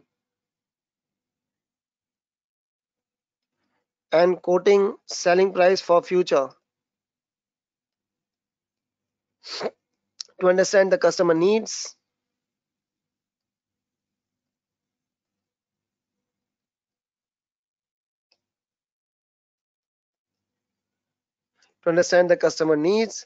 and simply for planning controlling and the decision making. Planning, controlling and the decision making. This is why you are using the big data. Why you are using the big data? Big data, okay, it depends on the nature of the organization which you are operating. Okay, observe the last year, 2020, the COVID-19, the COVID-19 situation. Many, approximately all the businesses were shifted to the online. And then now the online platforms like GoToWebinar and other online platforms have now got the variety, the volume and the velocity of the data. And they are now using the data to predict the future pattern, that how and why the people will be switching towards the online meetings, so that they can schedule their servers. Okay, so that was the big data analysis. Now there is another thing, which is the coefficient of correlation. Now students, please focus here. Coefficient of correlation. Coefficient of correlation. See, coefficient of correlation. Coefficient of correlation, this is a forecasting technique. And coefficient of correlation basically, coefficient of correlation basically, it measures, it measures the relation, it measures the relationship between two variables. It measures the relationship between two variables. One variable is x and one is y. One variable is x and one is y. What is x? X is something which is independent, and y is something which depends on x, which depends on x. For example, x is my summer season. When the summer season, when the weather will be hot, then in response, then in response, y is ice cream sales. Obviously, when the weather will be hot, then the ice cream sales will be increasing, na? So x is the independent variable, y depends on the x. Now, in order to understand the intensity of the relationship between these two variables, there is a measurement which is known as the coefficient of correlation. And now I am going to write the formula of coefficient of correlation. It is shown by a small r. Hurry up, students. Uh, this is n, and this is summation of xy minus summation of x, summation of y upon under root n multiplied by summation of x square minus summation of x whole square, the bracket is closed, and then n multiplied by summation of y square minus summation of y the whole square. Now this is something I advise all of you people to memorize the formula, but it will be available in the exam. So what is the coefficient of correlation? If your answer is if your answer is if your answer is your answer should be between these range -1, 0 and +1. If your answer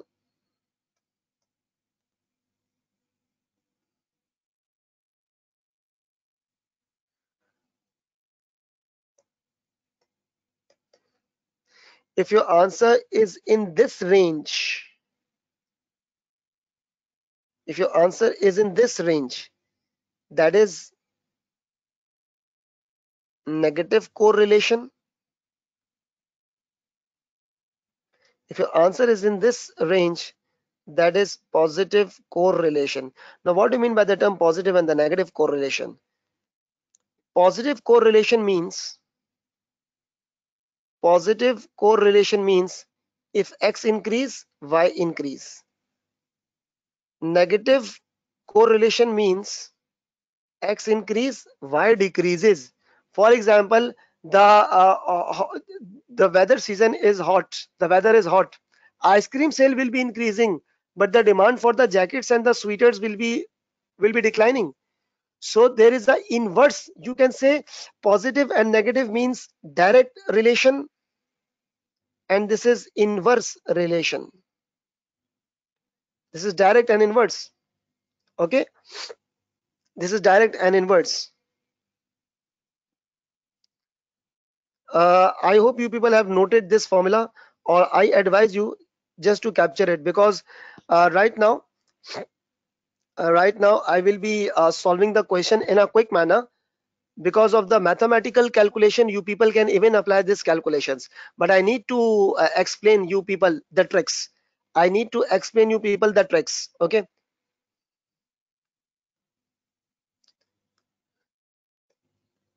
so next slide. Here, see the question, and I will be writing the solution here.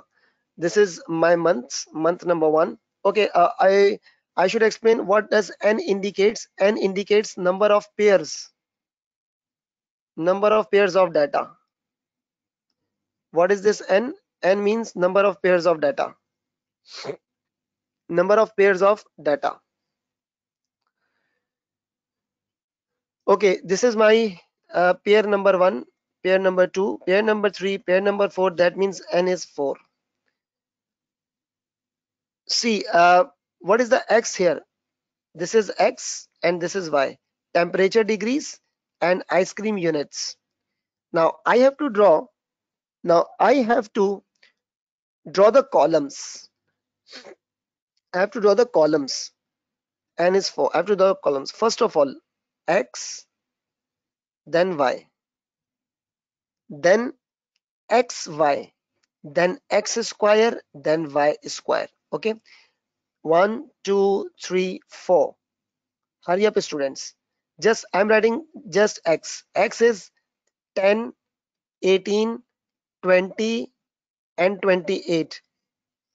Now this is known as summation of x.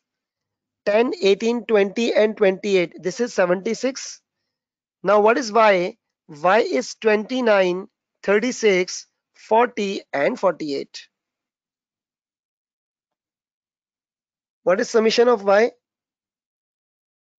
153. Now what is xy? You have to multiply x and y individually. 20, it is now 290. I am writing the correct figures. I advise all of you just to capture or note it down in a quick manner, because I will be a little bit fast, because the concept has been clear and the calculation is necessary to show.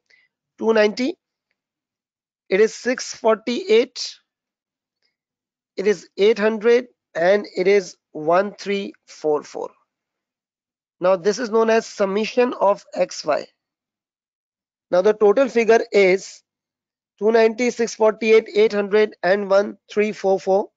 That is 3082, and you have to take x square and y square. What is x square? 100 square. 10 square will become 100.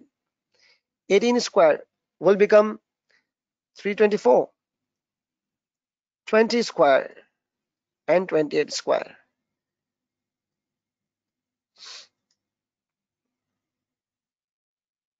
That's 400, 784. And this is known as summation of x square. 1608. And then take the y square figure. Okay, take the y square figure. 841, 1296, 1600, and 2304. And the amount is summation of y square, that is 6041. Now these are the figures which we had calculated using x and y, using the calculations of x and y. Just note down these figures. Okay, Just note down these figures. These are X and the Y. Now there is a relationship between temperature and the ice cream units. We all know there is a relationship. But what is the intensity? What is the intensity? What is the level of the relation? Strong, weak? This is the calculation determines based on the past data. This is the past analysis. So R is equal to, what was the formula? The formula was that, I should write it again for you people. This is n summation of xy minus summation of x summation of y divided by under root, that is n multiplied by summation of x square minus summation of x the whole square, and then you will be multiplying again n multiplied by summation of y square minus summation of y the whole square. Okay, now put up the figures here. I think you people had noted down these figures, and I'm just now going to write the figures. And n is 4 multiplied by, what is summation of xy? This is 3084, 3082. This is the figure 3082, 3082 minus summation of x 76, summation of y 153 divided by under root.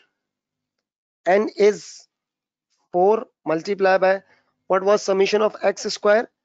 You can see from your noted figure, it was 1608 minus summation of x, that was 76 the whole square, and 4 multiplied by 6041 minus summation of y is 153 the whole square.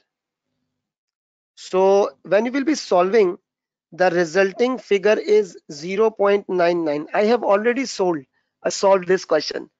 I have already solved and noted down. That is why I'm writing in a quick manner. Now 0.99 is something which is partial positive. It is something partial positive. If your R is +1, that is perfect positive. If your R is in between 0 and +1, that is partial positive. If your R is 0, that means no relation. For example, apple and banana, they come. This is the natural production in every season. There is no relationship at all.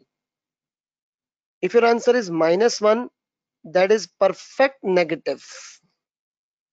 And if your answer is in between -1 till 0, it is partial negative. All right. So this is the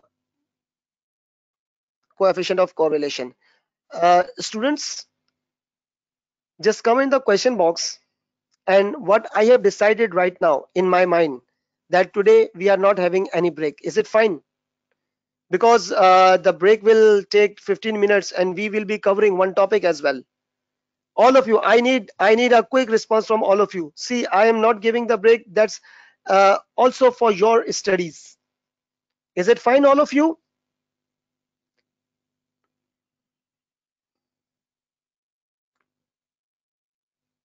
Now that's very good. The strong commitment of the students, I always appreciate. And today is Jummah as well, and we have got Jummah prayer, and it is according to Pakistan time. The prayer time will be after 2 as well. So, so students, we are not going to have any break today, and I appreciated your commitment by not having the break. Okay, now this is the coefficient of correlation. Now let's come on to the next slide. That is coefficient of determination. Now see, this is something x, this is something y, x and y. And point to be noted is that there is a change in y. there is a change. There is a change in y. There is a change in y. It's because of x. There is a change in y because of x. We all know. Coefficient of determination is basically shown as r square. Now, what is r square shows? R square shows that percentage change in y because of x. Assume, assume there is x, there is y. We have solved. The r was 0.92. The r was 0.92. Now that was showing partial positive correlation. Okay, but when we will be solving r square coefficient of determination, that means r square 0.92 would become square. That means 0.92 square 0.92 square, that is 0.8464 multiplied by 100, that is 84.64%. You know what does this indicate? What does this indicate? This shows that there is 84.64% change in y because of x, and remaining. Now what was the 84.64? Now what was the remaining? That is 15 point, and remaining 15.36% because of other factors. Because of other factors, not because of x. Because of x, the change in y is 84%, 84.64%. Because of x, there's a change in y that is 84% only, 84.64%, and rest of the 15.36% because of the other factors. That is not the reason x. 84% change in y. Obviously, there is a change in y that is because of x, that is 84%, and 15% is something else, some other factors. Now this is the coefficient of determination. Now let's come to the next slide. This is the line of best fit. This is a line of best fit. Line of best fit is that it is a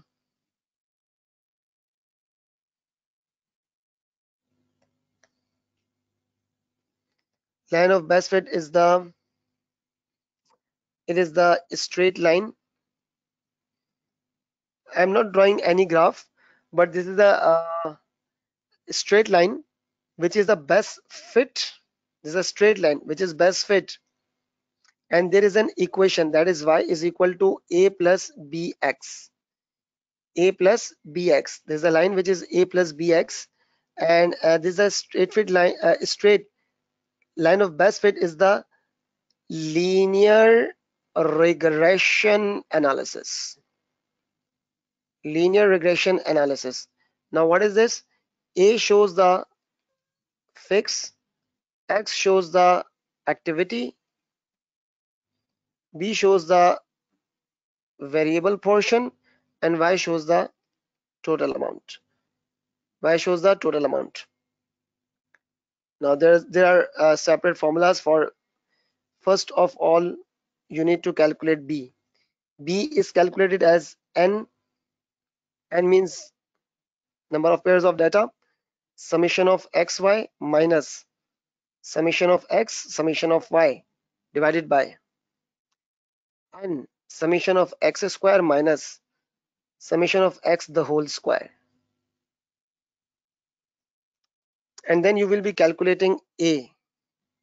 How a will be calculated? is calculated as summation of y upon n minus b summation of x upon n. You need to analyze the past data, and you are constructing a pattern,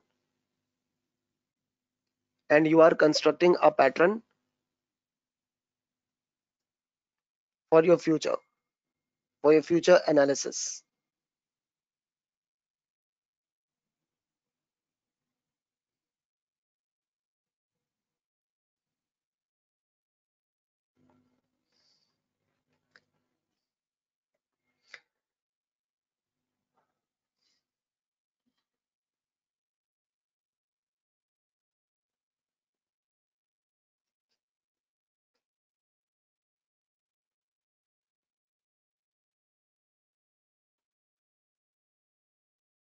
Okay, there is a last slide.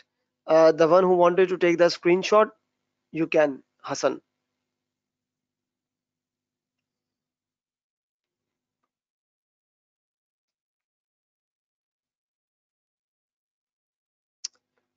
All right. Now this is the line of best fit, and this is your question. Again, we have got four pairs. N is 4, and we have to draw the columns x, y, xy, and the x square. I am writing it, and I have already solved because it is a lengthy calculation. It's a time consuming. Basically, it is not difficult as such. So first of all, take the x. That's 20, 17, 24, and 30. It is summation of x. 20, 17, 24, and 30. That is 91. What is y? 80, 85, 91, and 96. That is summation of y. 352. Now what is xy? Write the figures. I am just writing the total. Summation of xy would be 8109. And what is x square? I'm just writing the total answer. That is summation of x square 2165. Either believe me or solve it, up to you. But I recommend just to take the screenshot because we are having limited time, and I wanted to give a recap of maximum area. That is why I'm not even giving the break today, because since it is the last day. So these are the values which we had calculated, and now we are supposed to calculate the B. First of all, we will be calculating B, and what is the question? This is the question, and we will be calculating B first. Now, what was the formula of B? This is the formula of B.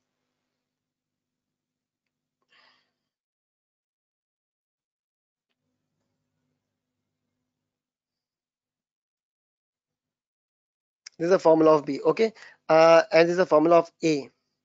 I'm just putting up the figures.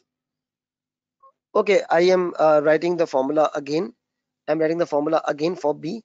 That is nxy minus summation of x summation of y upon n summation of x square minus summation of x the whole square.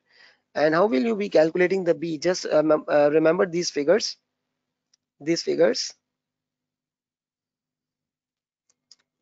And B is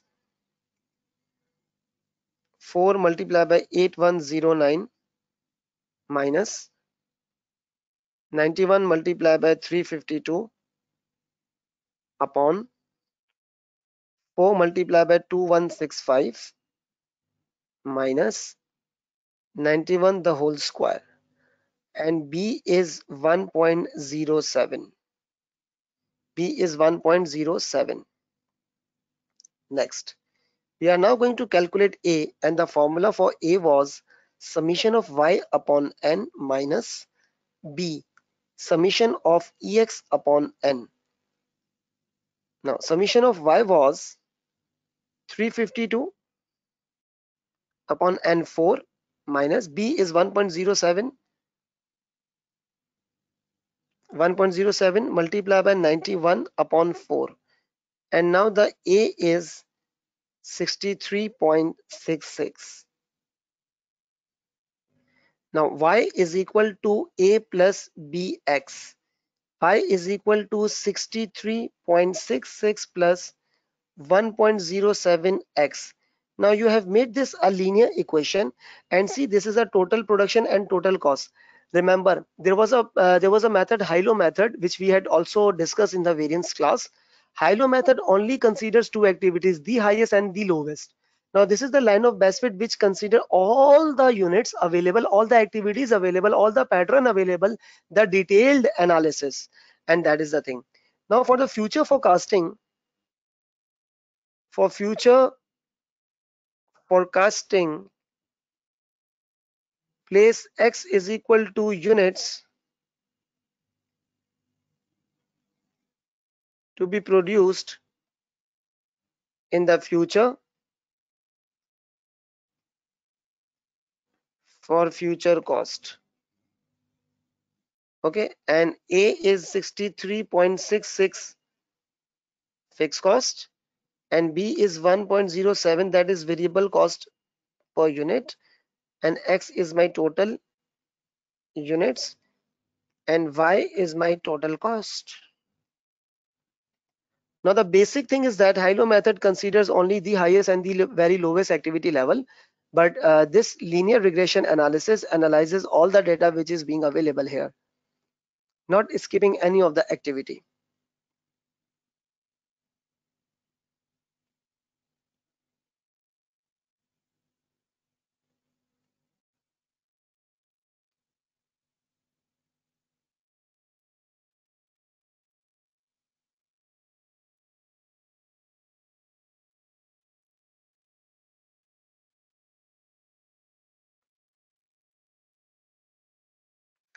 Okay, let's now move on to the next topic, which is time series analysis.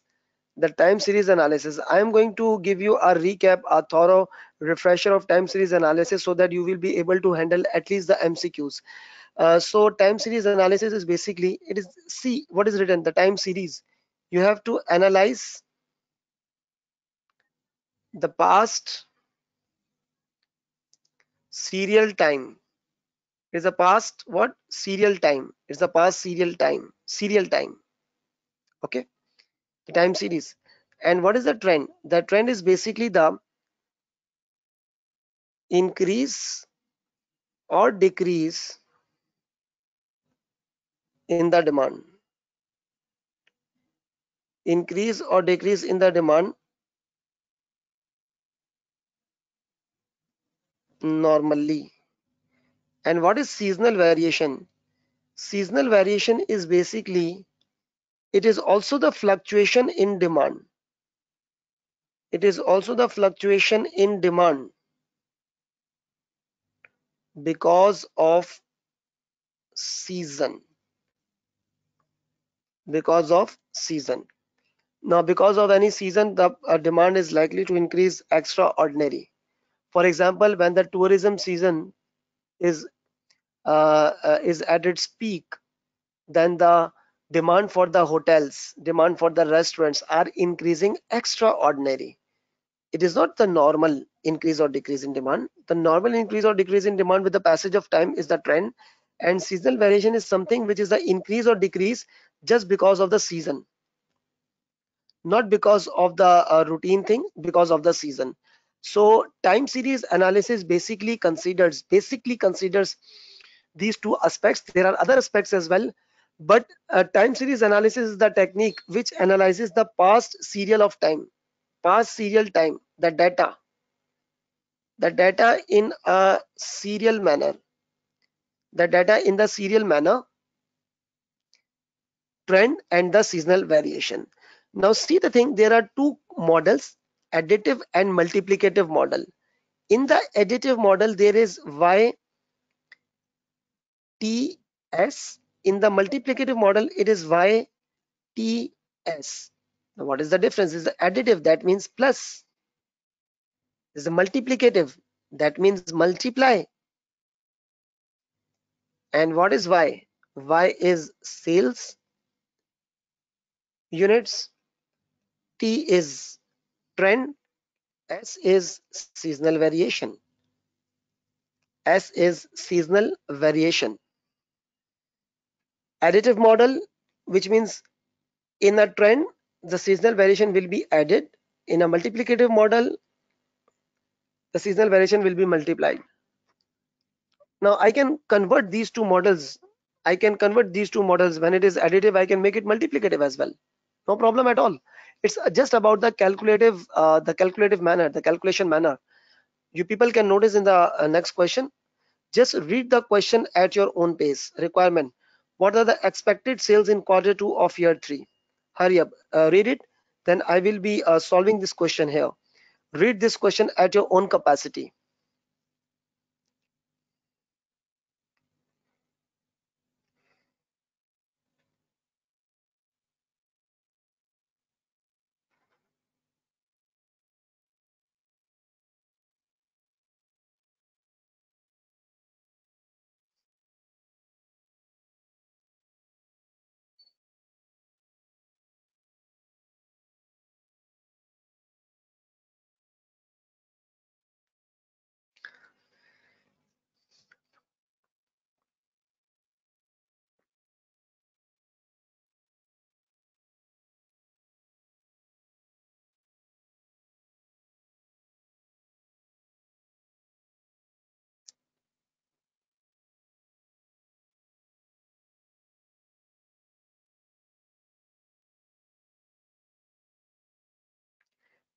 ABC Limited has made the trend equation. Now see, when the MCQ will come, that trend equation will be given to you. The trend, in the trend equation, it is a plus sign. It is a plus sign in trend equation. That means it is the rising trend. It is the increasing trend. Okay, it is the increasing trend. And it was based on the past 2 years. The seasonal variations are, these are the seasonal variations. Now see, there is no model name mentioned, but this is +9, +7, -11, -15. This is the additive model. This is the additive model, and the indication is that the quarterly seasonal variation should always be 0. You people can calculate it. 19 plus 7 minus 11 minus 15, that is 0. Quarterly seasonal variation in additive model. Note these things. These are the theoretical discussion points. These are the examinable content. Quarterly seasonal variation in additive model is 0. Okay. So plus sign indicates that trend is the rising trend, and the trend was based on the last 2 years. Now see what I am writing. They had made the past data of 2 years. In 1 year, we all know that there are 4 quarters. See, quarter 1, quarter 2, quarter 3, quarter 4, and year 2, and year 3.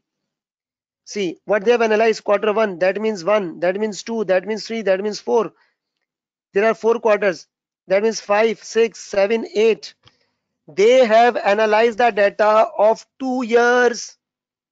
2 years means 4 and 4, 8 quarters, and in the upcoming year we have got quarter number 9, 10, 11, and 12, and they are asking me for the quarter 2 of year 3.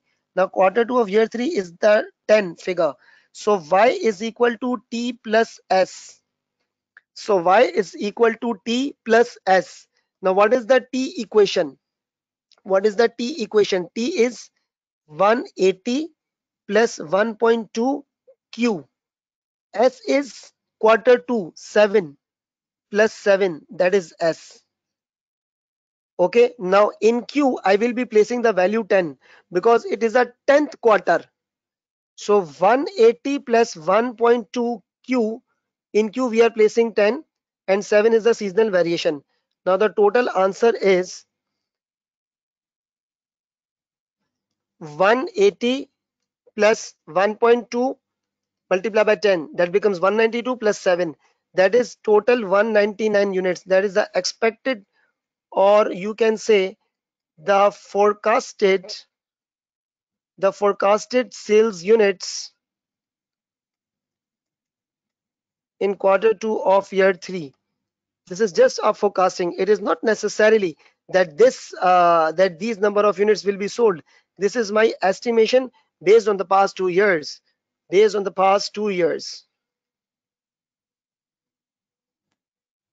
Based on the past 2 years. All right. So this is the MCQ kind of a question which you may be facing in your CBE exam.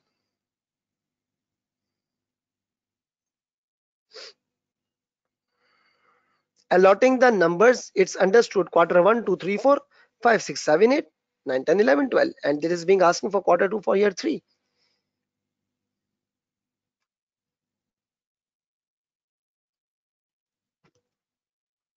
Just 10 seconds.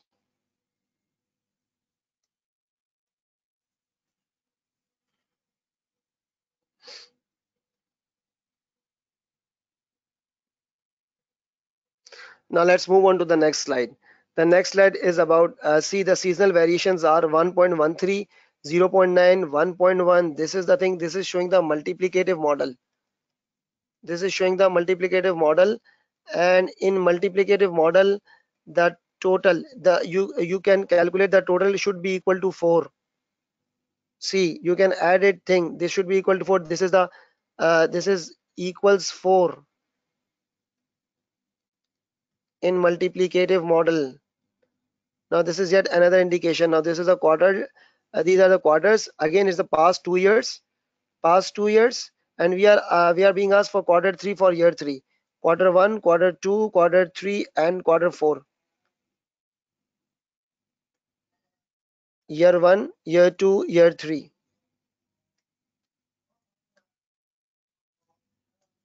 1, 2, 3, 4, 5, 6, 7, 8, 9, 10, 11, and 12. Now we should have 11. That is quarter 3. That's y is equal to t multiplied by s. T 220 plus 1.5 q multiplied by s. That is a quarter 3, 1.1. 220 plus 1.5 q 11 multiplied by 1.1.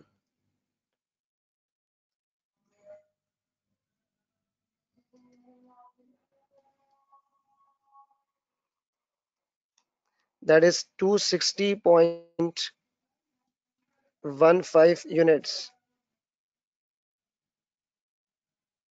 forecasted to be sold in quarter 3 of year 3. Now that is a multiplicative model. The hint is that the total should be equal to 4, and when the total is equal to 4, that is a 0. That is also the theoretical question which can be examined.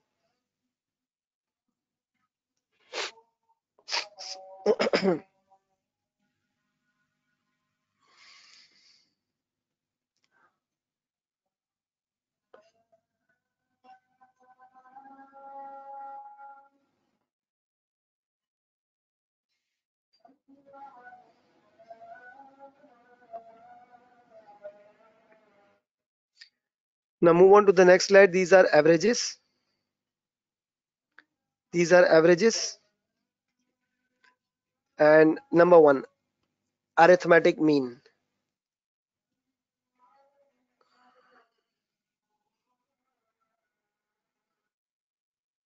Okay, there is a request from a student that you want to take the screenshot of line of best fit. Okay, this is the line of best fit. Take the screenshot of this.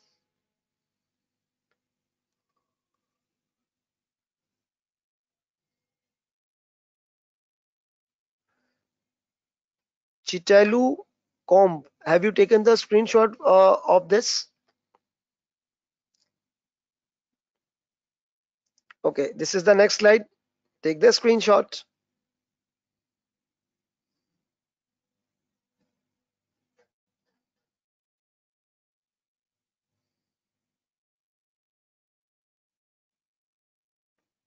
Done.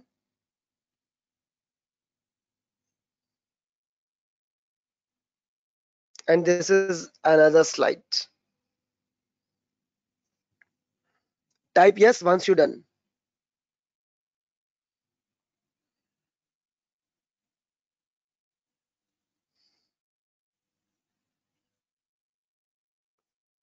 Okay, let's now move on to the averages.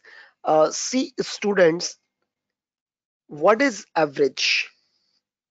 What is average? Average is something.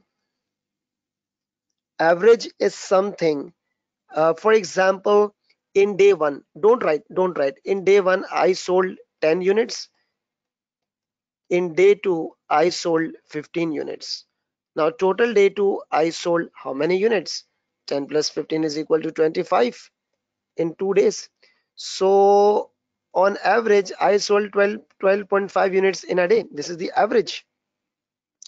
This is the what? This is the average. Now, we usually calculate the averages figure. We usually calculate the average figure, and this is the arithmetic mean average, which I had just calculated. There are different averages. There are different methods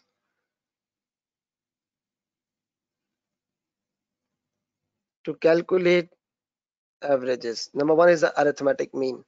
What is arithmetic mean? It means simple average that you calculate sum of all divided by number of values. Divided by number of values. For example, for example, day one, for example, day two, for example, day three. Okay, there are three values.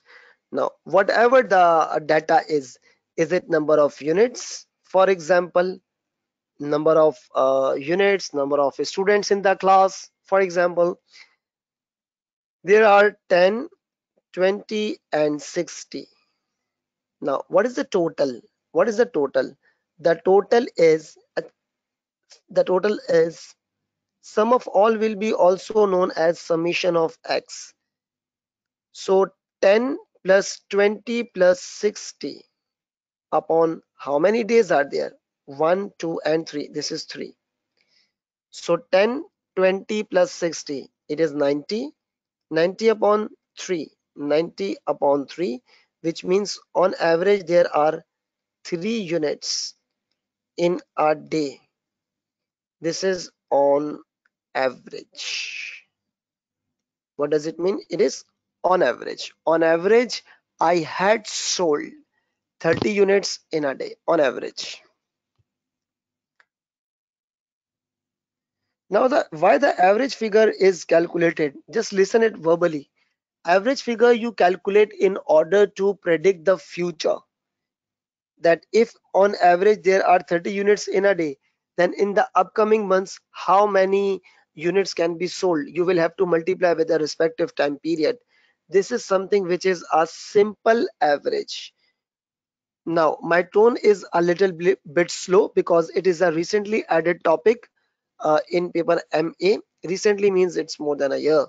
So, but this is also examinable. Arithmetic mean. Arithmetic mean is a simple average, and you calculate the average for the future forecasting because we are understanding the forecasting. Okay, let's now move on to the this heading. What is this heading? This is the complex mean, arithmetic mean. See what is written? It is written the complex. Now, what do you mean by the term? That was a simple mean. That was a simple average, simple mean average. Now what is this arithmetic mean? Complex. Because it is complex, so my tone is slow. In a complex mean, you will be calculating average. You will be calculating what? Average. Okay. You will be calculating average in a frequency distribution. Now, what do you mean by the term frequency distribution? See, the English word frequency distribution. That means you have to distribute something. You have to distribute something. The thing which you are distributing, the thing which you are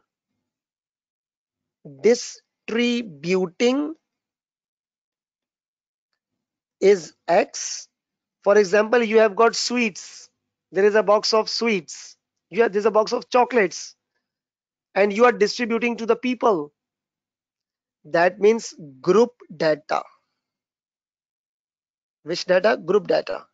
Now, you are distributing a chocolate to people. So chocolate is the subject matter. Chocolate is a subject matter. Chocolate is what? It is a subject matter. I'm giving you a very sweet example, chocolate.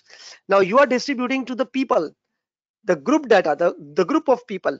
Now on which X is distributing, X is distributing something on something which is known as F. F is a frequency distribution group data. So something which you are distributing, the main subject matter will be shown as X, and the X is distributing on something which is X upon F. X upon F. Okay, X upon F. For example, cost per unit. So cost is X, units is F. Okay. For example, number two example. Next example is like, for example, uh, I I will be using this students number of days. Students absent. So that's students absent on per day. So main subject matter is not the day. The subject matter which is visible to me, that is in front of me, chocolates, the students. This is X, this is F. Okay. So how will you decide something X or F? Just see the question in a very simple language. I am not using the statistical hard jargons. I am explaining in a simple language. That is what my habit is, to explain in a very simple language. Some data, something which is being distributed will be shown as X, and X is distributing over something, that is F. Okay, so it is very important thing to remember and noting. Now I am now going on to the next slide. Now see, this is saying students absent and number of days. I am writing two things: days per student. Days per student does not make sense. It does not make sense. What does make sense? Students per day. That makes sense, which means students are X and number of days are F. Now calculate the arithmetic mean. Whenever you are having a complex arithmetic mean, then you are calculating summation of Fx upon summation of F. Now how? See here. X and F. And we will have to take Fx as well. 1, 2, 3, 4. X is 1, 4, 6, and 3. The total is summation of X. I don't need it. What is F? F is 6, 12, 5, and 2. The total would become summation of F, that is 25. Now see, what is the interpretation of this thing? Interpretation of this line, number one, this line. What does this indicate? That in 6 days, one student was absent. In 6 days, one student was absent. Just understand my words, catch my words. In 6 days, one student was absent.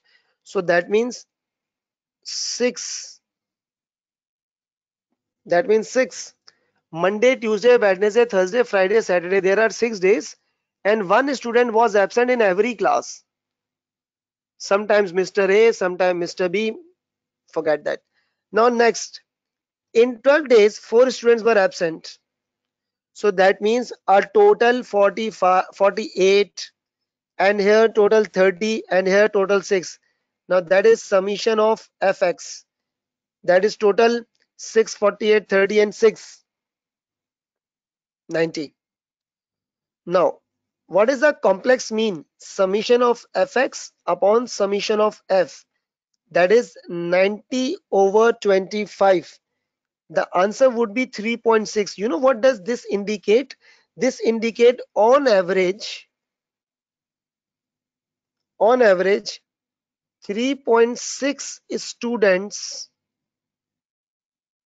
were absent. 3.6 students were absent per day. That means on average 3.6 students were absent in a day. So this is the interpretation of the complex calculation. Why? Because it is a frequency distribution. This is a group data. This is not a single data. This is a group data, because many of the students and many of the days, you are not calculating on a specific days. You are calculating for the whole days, and see that there are 25 days. You are making a data for 25 days. 25 days are being grouped into different categories based on the students absent. So that is a frequency distribution.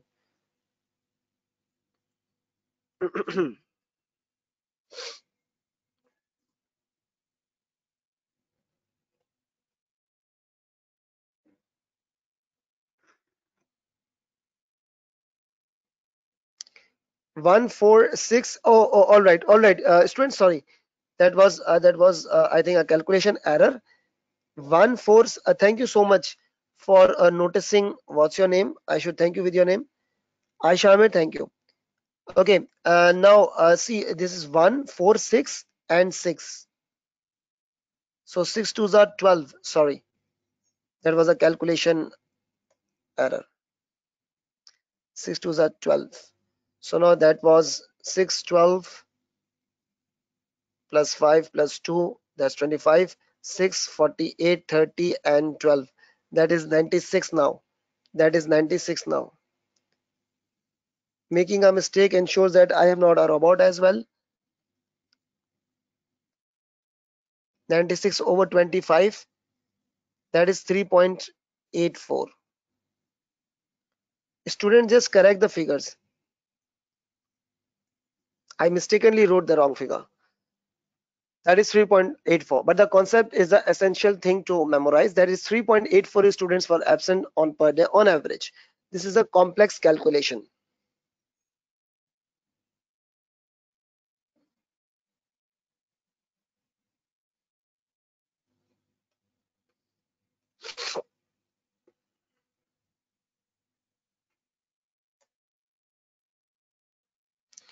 Let's now move on to the next question, that is a median. Now, what is a median? What is a median? Median is something, sorry, median is something which is a mid value, which is a mid value. For example, okay, this is any value. Okay, this is any value, like complaints, like number of students absent, like the cost, any value. I am saying it any value, any value. The value was 10, 13, 9, 7, and 5. Now these are the values which are not arranged. These are the value which are not arranged. What you are supposed to do? first you should arrange in a sequential order, all right, ascending order.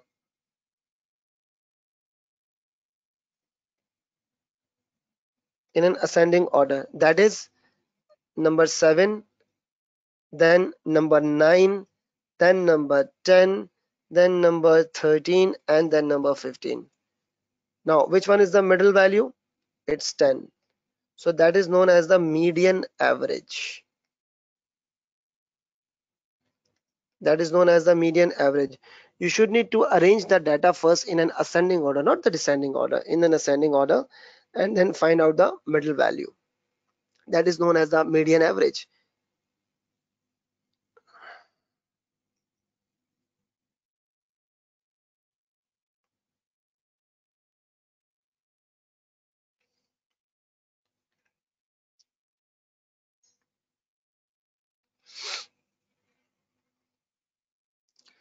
Now let's move on to the next slide, that is the mode average.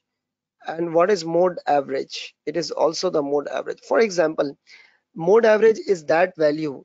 Mode is that value that occurs most often. That occurs most often. Most often means most of the time. Most of the time. I'm giving you the example. Assume that you are selling cell phone. I am writing example that we are selling mobile phone. We are selling mobiles, okay? And we received complaints.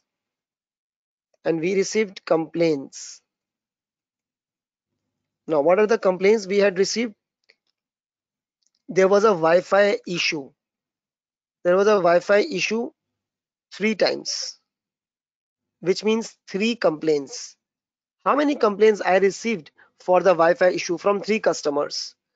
Now I received the signal issue, signal that my mobile phone is not catching the signals, and that was 7 times, which means 7 complaints.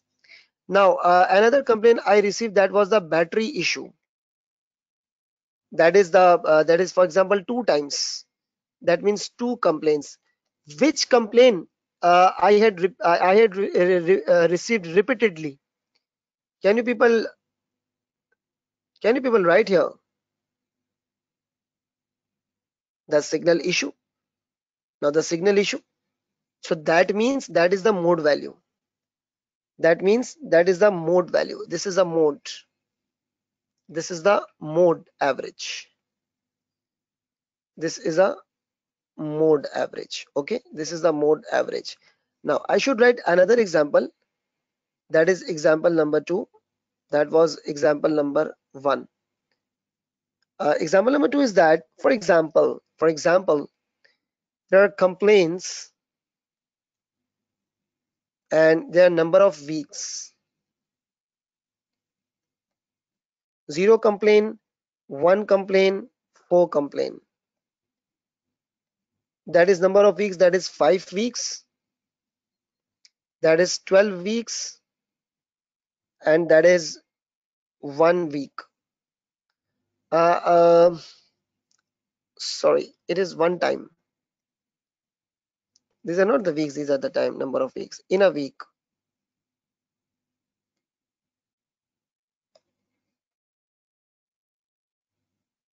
Five times. Can you people tell me the mode value here? Can you people tell me the mode value here? In the second example, what is the mode value? Some people might be taking the 4. That is wrong. No.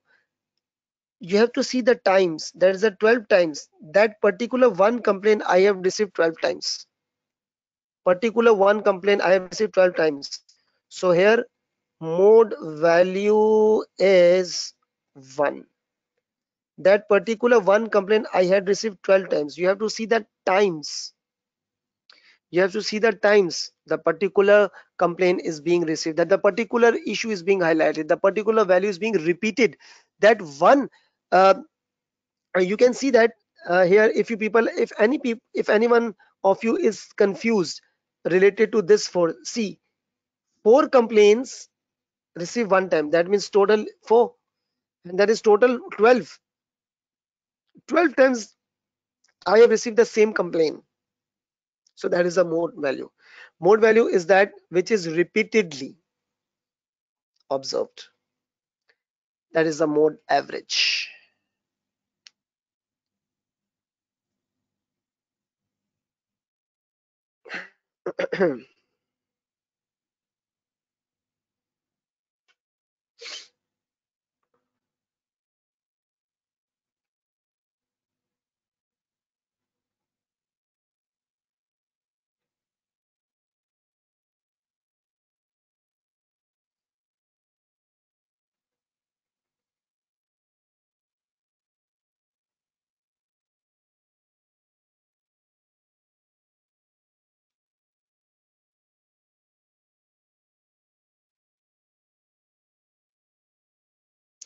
Okay, let's now move on to the next slide, that is the expected value. Now, what do you mean by the term expected values? See, expected values, this is also the average value. This is also the average value, but it does consider the probabilities of all the possible outcomes. For example, I am writing an example that there is a project, and I am expecting $10,000 profit or $15,000 profit. All right. So one would be calculating the average like that way: 10 plus 15 upon 2. 10,000 plus 15,000 upon 2, that is $12,500. You know what is this figure? This is the simple average. This is the simple average. We are not going to understand this thing. Here, EV, expected value. This is also average, but with respect to the probabilities. Now, what are the probabilities, sir? Project. I am expecting profit 10,000. I am expecting profit 15,000, and my past experience shows that there are 80% chances for this and there are 20% chances for this. Now I need to calculate the average based on the weightage. I need to calculate the average. EV, expected value, is equal to summation of PX. How will you calculate that? So simple. What is P? P means probability, X means the subject matter.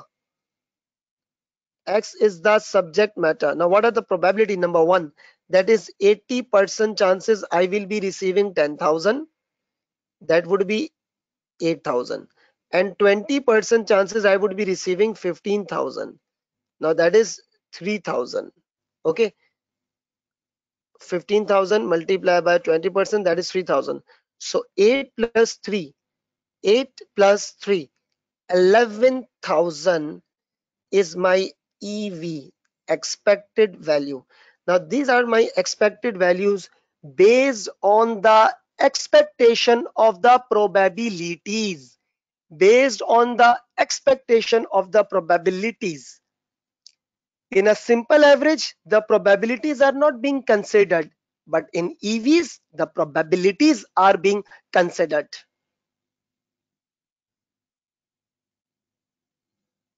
All right. So expected values are basically when we can allot, when we can allot probabilities to different situations, and probabilities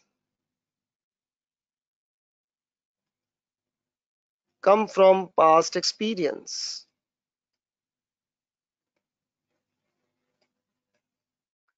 And probabilities comes from the past experience. I'm not saying these probabilities. My experience is saying these probabilities from the past experience. All right. So again, I am highlighting that thing. My past experience is saying these probabilities. Once again, my past experience is saying me these probabilities. I am not saying that. So that is the expected values. Let's now move on to the question of expected values. And this is the last question. And what I had planned for the webinar, Alhamdulillah, we have completed all the aspects. And there is one just question, and you are required to calculate the expected values. You might be confusing that, Sir Haris, where are probabilities? And Sir Haris is saying that probabilities are in the question. We have to spot it. Where are the probabilities? See, find out X and Y. Can you people tell me what is X here? Can you people tell me what is X here? Number of units or days? Just answer the question.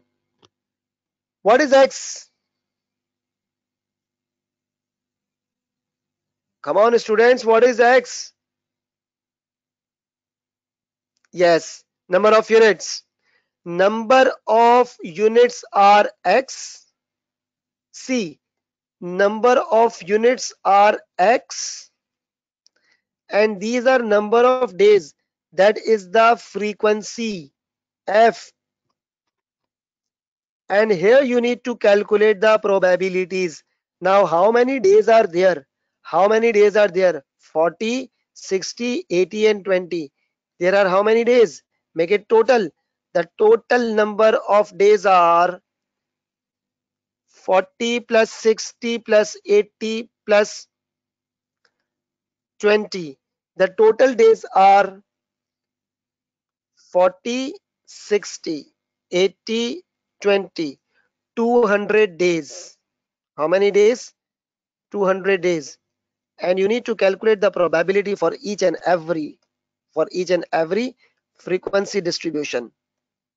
Now, see number 1. 40 upon 200 multiplied by 100. See number 2. 60 upon 200 multiplied by 100. See number 3. 80 upon 200 multiplied by 100. See number 4. 20 upon 200 multiplied by 100. Now, here are probabilities. Here are probabilities, and that becomes 20%. 60 upon 200 becomes 30%, 40%, and 10%. And there is total 100%. All right. So we will be calculating expected values, that is summation of px. Now, summation of px. This is p and this is x. What is p? P is 20%. 30% probability. P means probability. 20%, 30%, 40%, and 10%. And what are X? The X are units: 100 daily, 200, 300, and 400. And you will be calculating PX and then make it sum. Make it sum. Summation of PX. EV is equal to summation of PX. And the amounts are 20, 60, 120, and 40. The total are 240 units. And how will you interpret this thing? How will you interpret this thing? What is the description? That is on average. 240 units per day. 240 units per day. That is 240 units per day. This is the interpretation of this thing.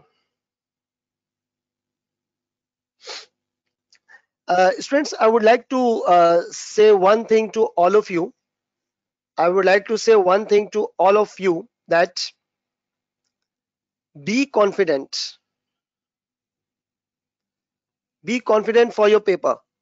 Number one thing. Number two is that if any one of you is not on the WhatsApp group, if any one of you is not on the WhatsApp group, you people can freely WhatsApp me at my this number +92 333 311 3959. Okay, you people can WhatsApp me. If you are not on the WhatsApp group, I can add you over there. And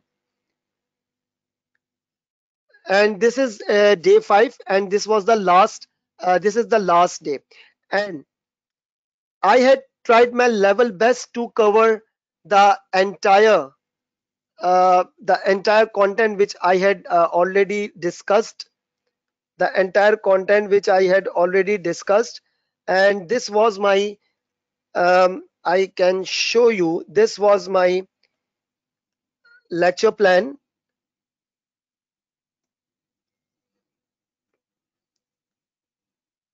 Students, this was my lecture plan. We had covered standard costing, budgeting, performance measurement, and these includes approximately 30% of your course plus some MCQs worth 10 to 20%. Okay, so 60% your exam contents are covered. Then costing techniques, data analysis, statistical, and including forecasting. Whatever the day plan, the plan which I had made, Alhamdulillah, we had covered that thing. And this was the last example of this webinar.